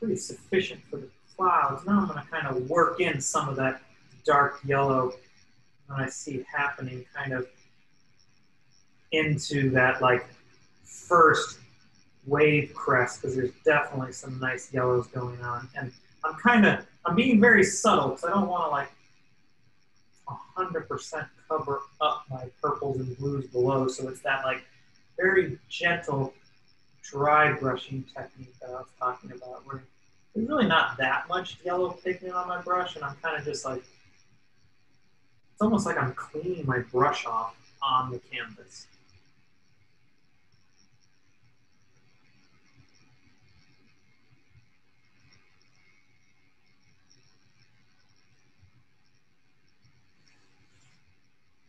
Now I'm going to switch to one of my smaller brushes, because I'm getting further out on the ocean to make things smaller, to have some of that nice atmospheric perspective. This tiny little flecks of yellow here and there, just kind of mimicking light reflection off of a turbulent ocean.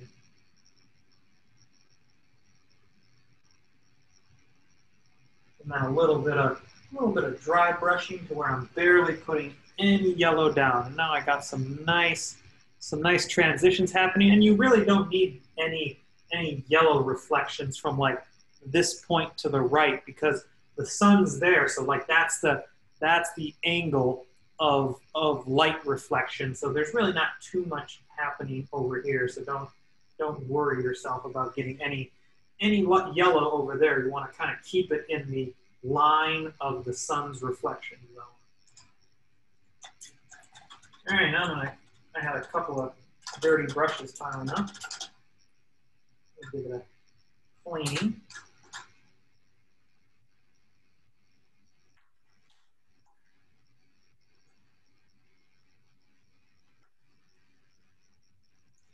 I'll bump it up to a lighter yellow. So I think I'm not ready. I'm not ready for Naples yellow just yet. So I think I'm gonna give my lemon yellow a try. Let's see how that value of yellow starts to work. My little dollop of lemon.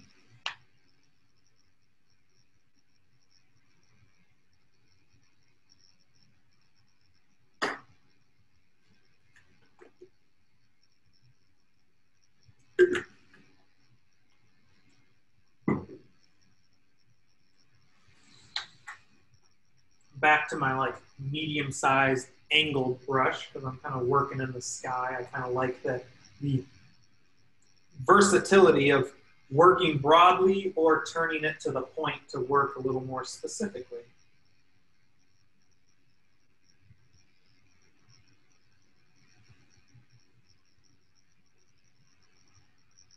Yeah. Brightening up some areas of the yellow ochre that we had down, but not altogether concealing it.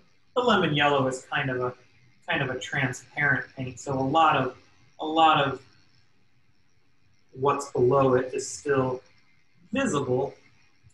Things will start to become a little more opaque once we start adding some white to it for some of our really big highlights. But either way, the more values you have in a painting really helps to give a lot more dimension and believability.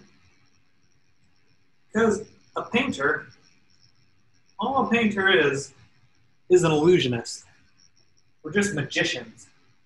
All we're trying to do is do the illusion of the three-dimensional world in which we live in on a two-dimensional surface. And yes, there's plenty of abstract and non-representational genres of painting, but representational painters are definitely just illusionists.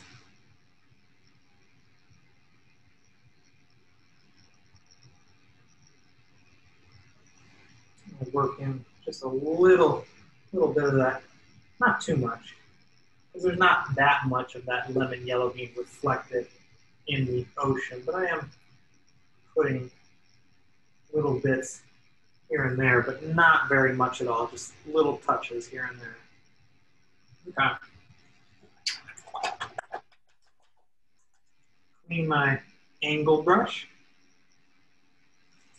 Now, I think I want to, before we get to really the lightest yellows, I think I want to jump in and kind of get some of those reds going on. So what I'm going to do, put a little more cadmium red on my palette.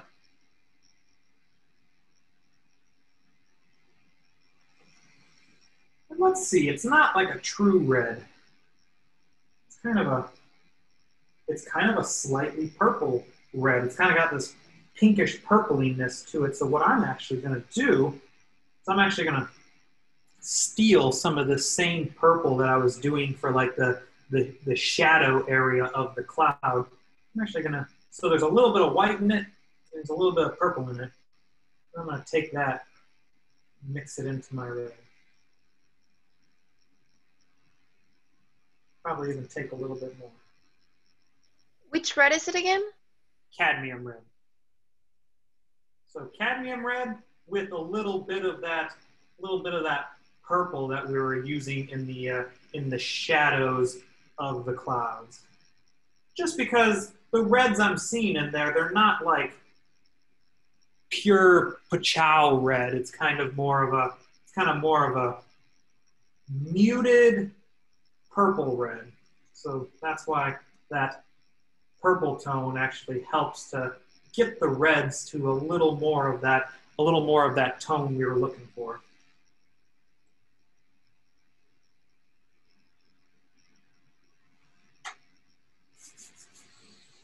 I'm probably gonna pop back to my favorite medium to small flat brush, because I'm gonna kind of start in some of the close areas within the ocean where I'm seeing some of this red. When you first start applying like a fresh color that you haven't been putting on the canvas yet, it's always good to, just like squirting paint onto your palette. You can always put more on your palette. You can't put more back in your tube. Same with applying the paint. It's always good to start off a little timid to just get a feel for how it's applying, and then you can kind of work your way up. So I'm going to start by doing just a little bit. Now I can see what I'm doing, but I want to bump it up a little bit more. So kind of work it in some of those reddish purple highlights that we got going on in our ocean wave.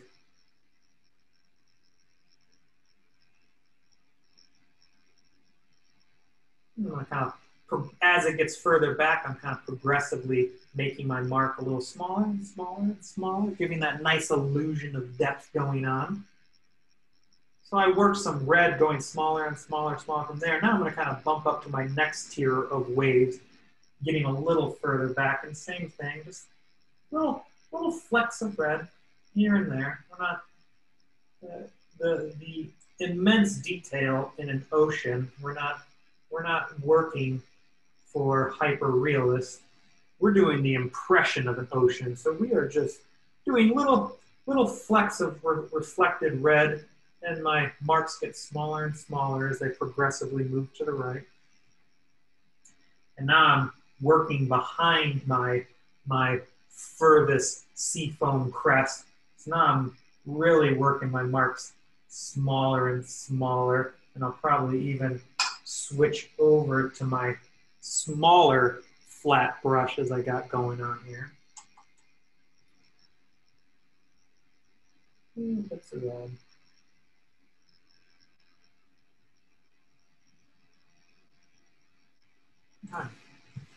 I like the reds I got going on in there. Now, because we just painted the reds being reflected in the ocean, but we don't even have them in the sky just yet. So that same red can now kind of be worked in where you're seeing it. And where I'm seeing that red, it's kind of like in between the highlight yellow of the cloud and like the blue shadow of the cloud. It's kind of like sandwiched in between. If your cloud was an Oreo, one cookie was the purple, the other cookie was the yellow. Our red that we're going to be putting in is the cream filling of the Oreo.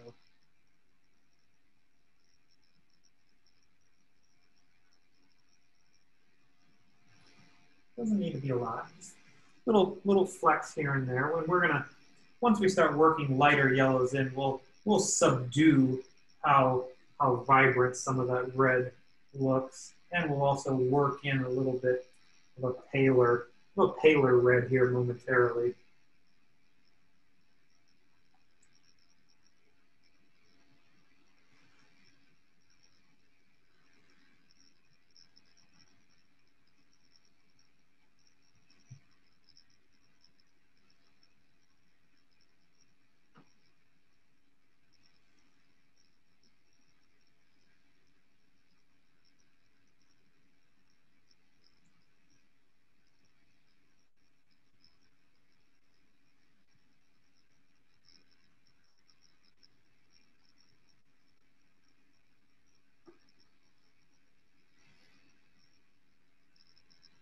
Okay, so now with that same red mixture, I kind of got some good reds sandwiched in there within my clouds. Now I'm going to kind of bump that a little bit lighter by tinting it, so adding some white to it. So my white again is getting a little low on my palette. I'll do another dollop of white. And just because I have a decent amount of red there, it depends on how much red you have on your palette, but I'm actually going to kind of split that pile. So I still have that red But now I got another pile of that same red that now I'm gonna add white to, so I can kind of get more of a pinky tone going on.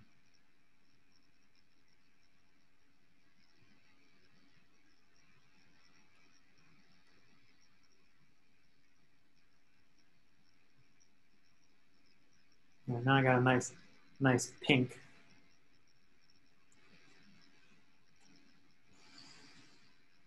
I'll probably start in the ocean again with my favorite small to medium flat brush.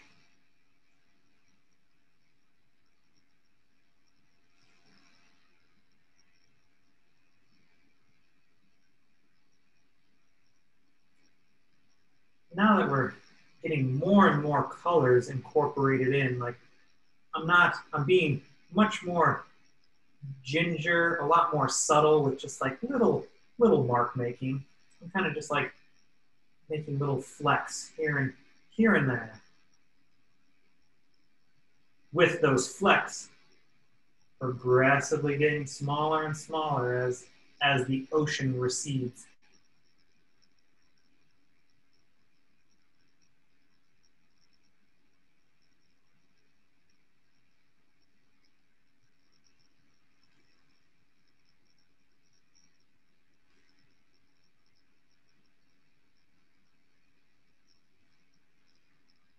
That's really all I probably needed to do for the ocean. There's not the ocean is probably more developed right now than the sky, so that's coming along pretty well. So now I'm going to kind of concentrate more on sky stuff.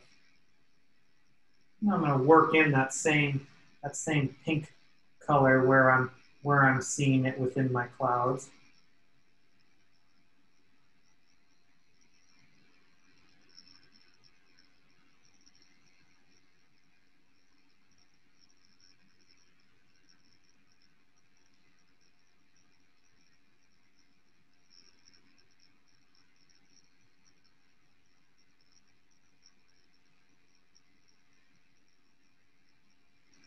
And this is where you progressively get a little thicker and thicker. This is where you can actually kind of leave behind some brush marks, because that's some of the key characteristics of impressionist painting, is how by the time they get to some of those closer on up to the final layers, like they're kind of just like laying the paint down. I'm kind of just like scooping a little bit of paint, and I'm kind of just like placing it.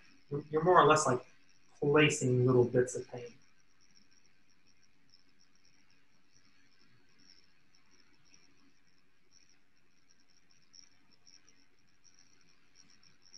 That's looking good.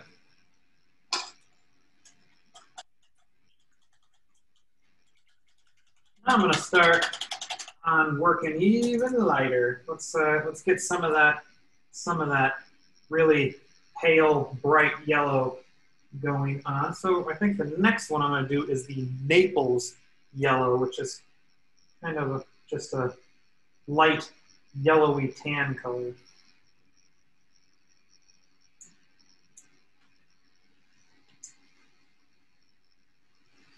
Get a little bit of Naples yellow on my palette. And now, because I'm working a little thicker, I'll probably go through a little bit more of it. So I kind of almost did like a double dollop.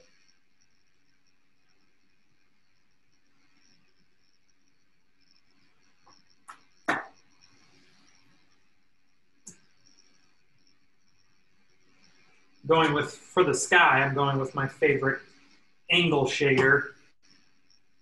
So I can broadly apply it, and I can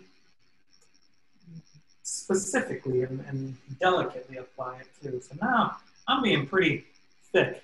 I'm kind of just caking on some nice Naples yellow. This is where, though there's still like, it seems like there's still a lot of area that still needs to be addressed. We're actually on the home stretch here, because now these highlights and applying them nice and thick and impasto-like, this is where things really, really loosen up. Try and be a little more gestural with it. Like you still want some crisp lines to like the cloud edges, but don't make it feel so contrived. Don't make it feel so forced. Like kind of just let go a little bit. Have whether you have the confidence or not, sometimes you just gotta fake it until you make it. So just act like you're the greatest painter to ever live. And just having some of that confidence when you are doing some of these finishing touches really can go a long way in how the painting turns out.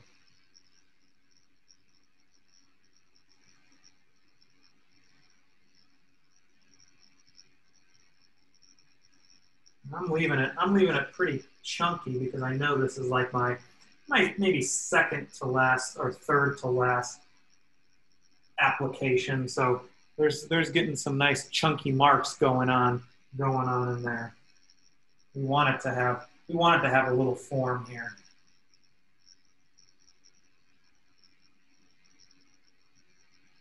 I'm even throwing in a little dry brushing of my Naples yellow just to kind of soften up and give the illusion of like an atmosphere around this sunset.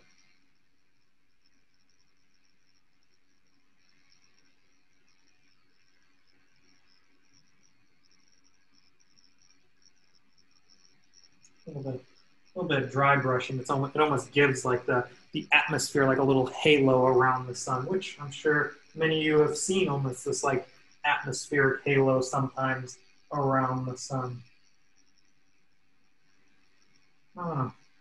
There is some of that mapley yellow happening now in our ocean sea foam. So now I'm going to start throwing some of that down there because that Naples yellow that we have in the sky is reflecting on that light sea foam. And similar to how I'm doing the clouds, I'm kind of shaping it pretty forcefully and pretty directly, and also leaving a pretty thick application of paint where you can very much see the brush marks like carved into the wet paint that you're putting down.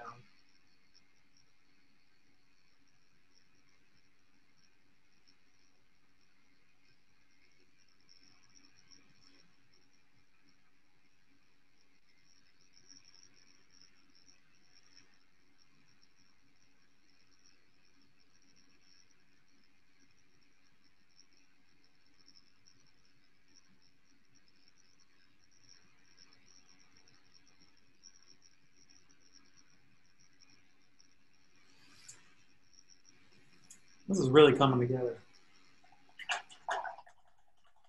Now, I am going to mix some white, some titanium white into that Naples yellow that I got going on to even do another step lighter of the yellow we got.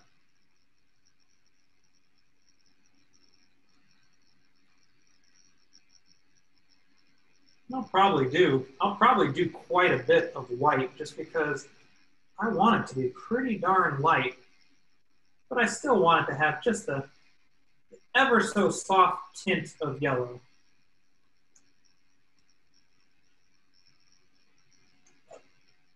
I'm actually going to put a little more white down.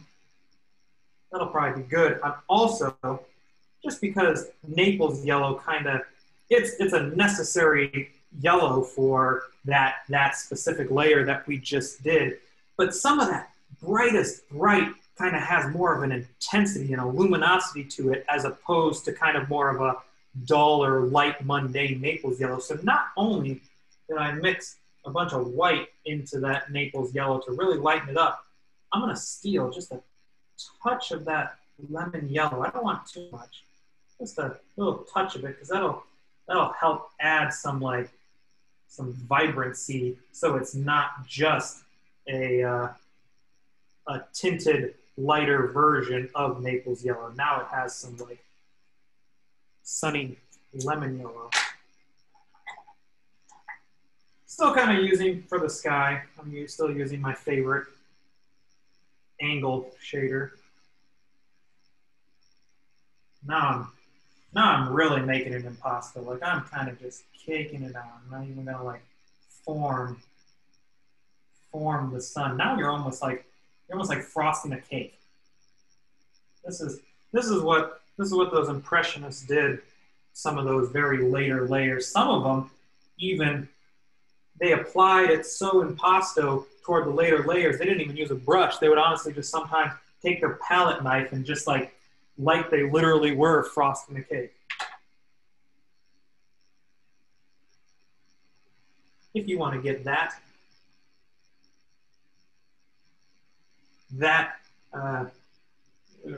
traditional to some impressionist style, you are more than welcome to kind of take that prerogative of utilizing some palette knife application, but it's not necessary.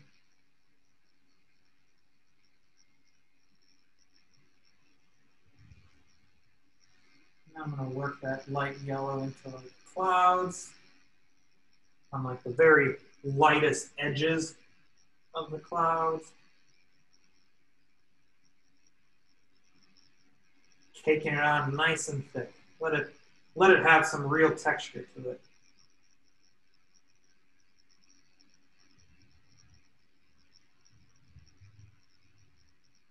I'm even going to kind of like wipe my brush off a little bit of the cakey paint because I was doing impasto, and like kind of in the sky, I'm actually going to like do some of that gentle dry brushing again, just to kind of help give like that atmospheric aura of the sun setting and kind of lighting up the sky in the immediate area around the sun.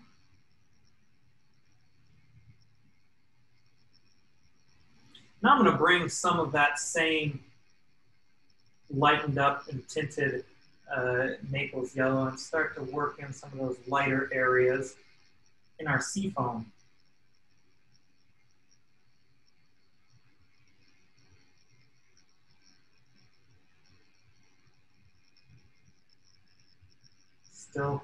Still applying it nice and thick. I'm not even like brushing it on. I'm literally just like using my brush as like a mini shovel. And I'm kind of just like scooping some paint, placing it down. Scooping some paint, placing it down.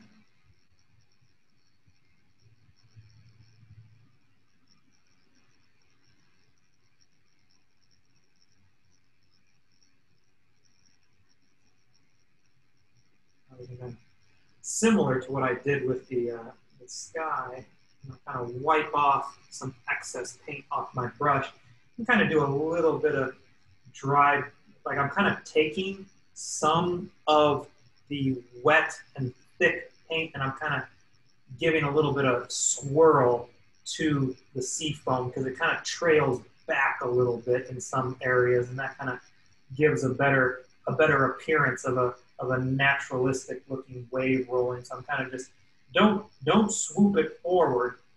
You kind of want to just swoop a little of it back and like in the direction going against the wave rolling in. And that helps to give a little more of that like sea foam trailing behind the wave as the wave's rolling in.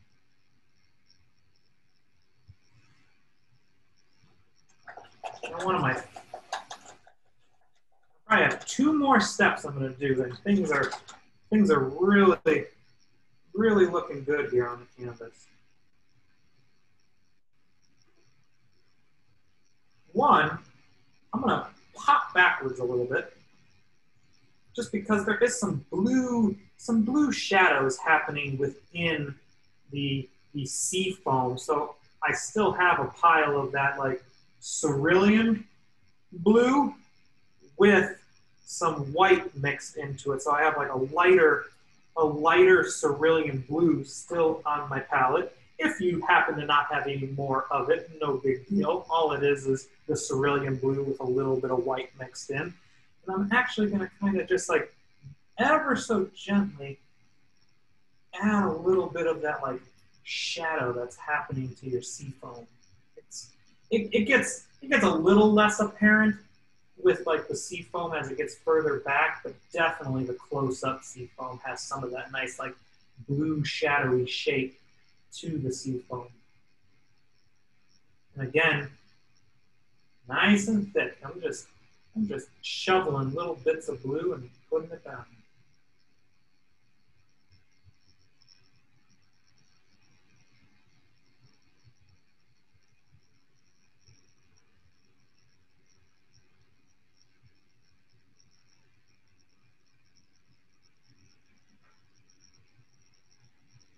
Really gives you a nice added fullness and a full feel to the sea foam. Now the sea foam's not just like a blob of light Naples yellow. Now it's got like this dimensionality to it. It feels like it. You can almost just like reach down and grab that sea foam.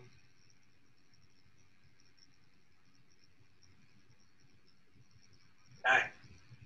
Last thing, we're bringing it home now.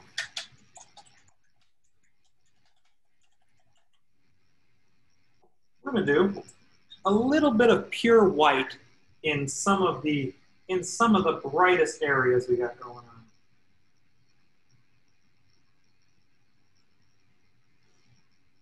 And I still have some pure white going on my palette.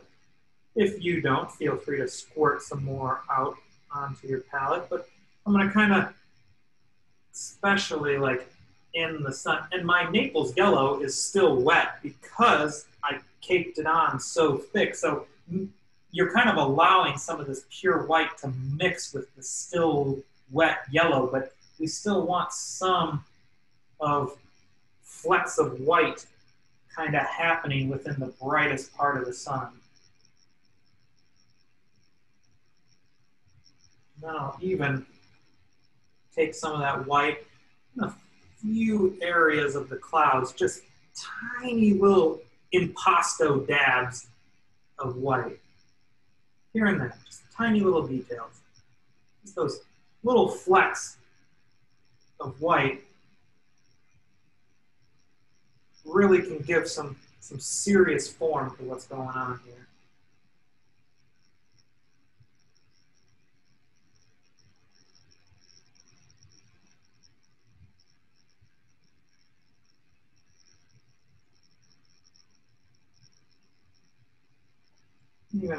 Even some of that white can be used not only in the sun, some of the highest highlights in the clouds, but also just a little bit here and there on our sea foam.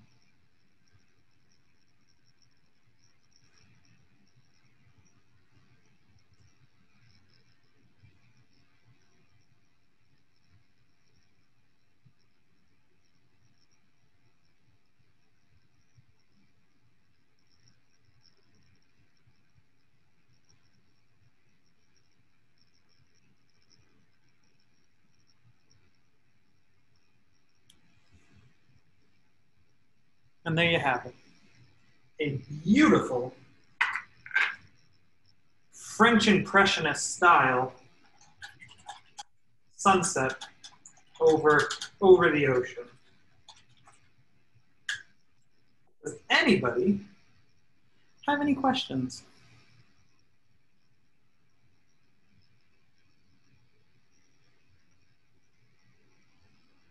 I'm sure some of you are probably still working on some things, which is perfectly all right. As for me, let's see how we do on time. Hey, not too bad. Only like 8 or 9 minutes over, but that you can probably you can account that to that one internet hiccup that happened. So honestly, that's probably pretty good right on time. How we doing, Tim? We are doing good. Love the painting.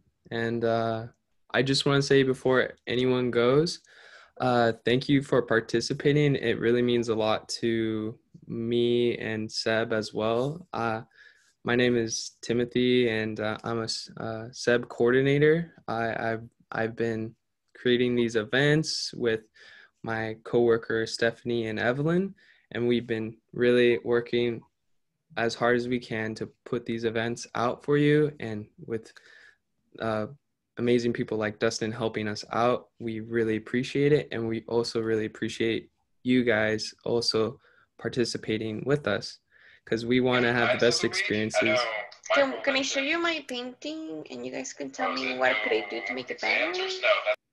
Yeah, you can. I'm gonna just say one thing, another thing as well. So right now I've just entered into the chat the survey link, and you can click that and fill out a survey to tell us how well we've done, what we can work on, and what you think.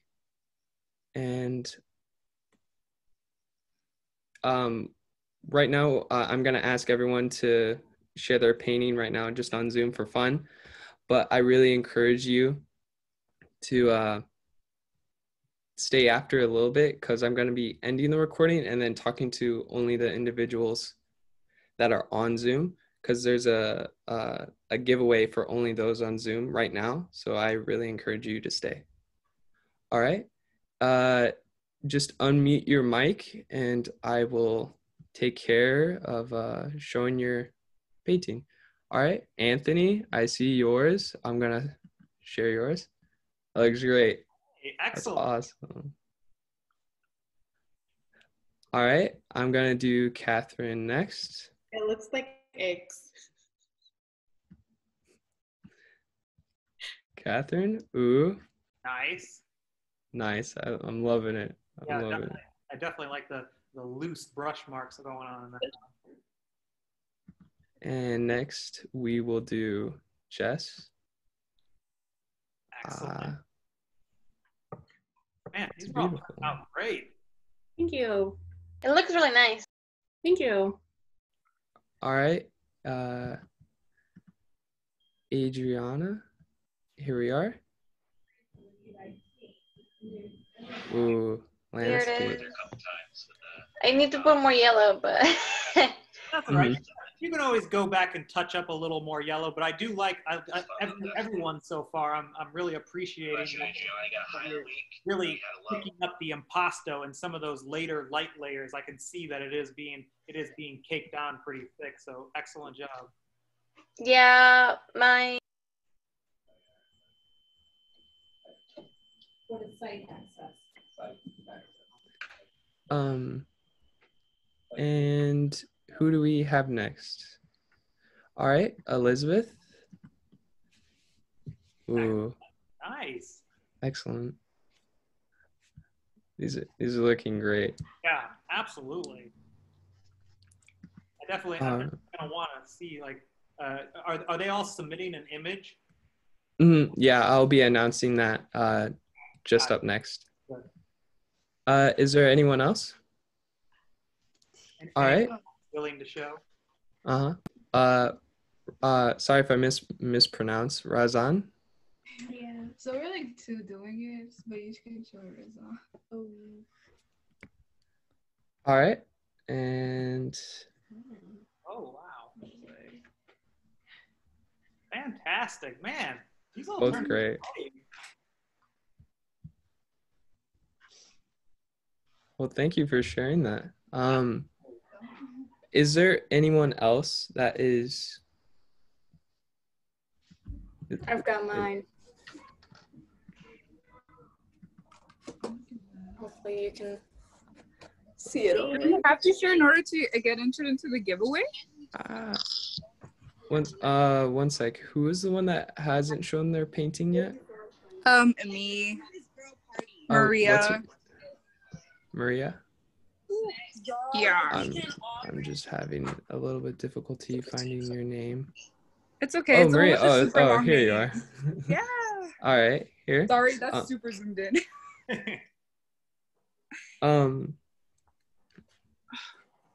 Okay, I'll show you guys my painting, but it's really bad. I kind of got lost, but Oh no. It looks good. It looks good. Never say your painting's bad. They're all good. thank you. They all look amazing. Thank you guys for sharing that with us.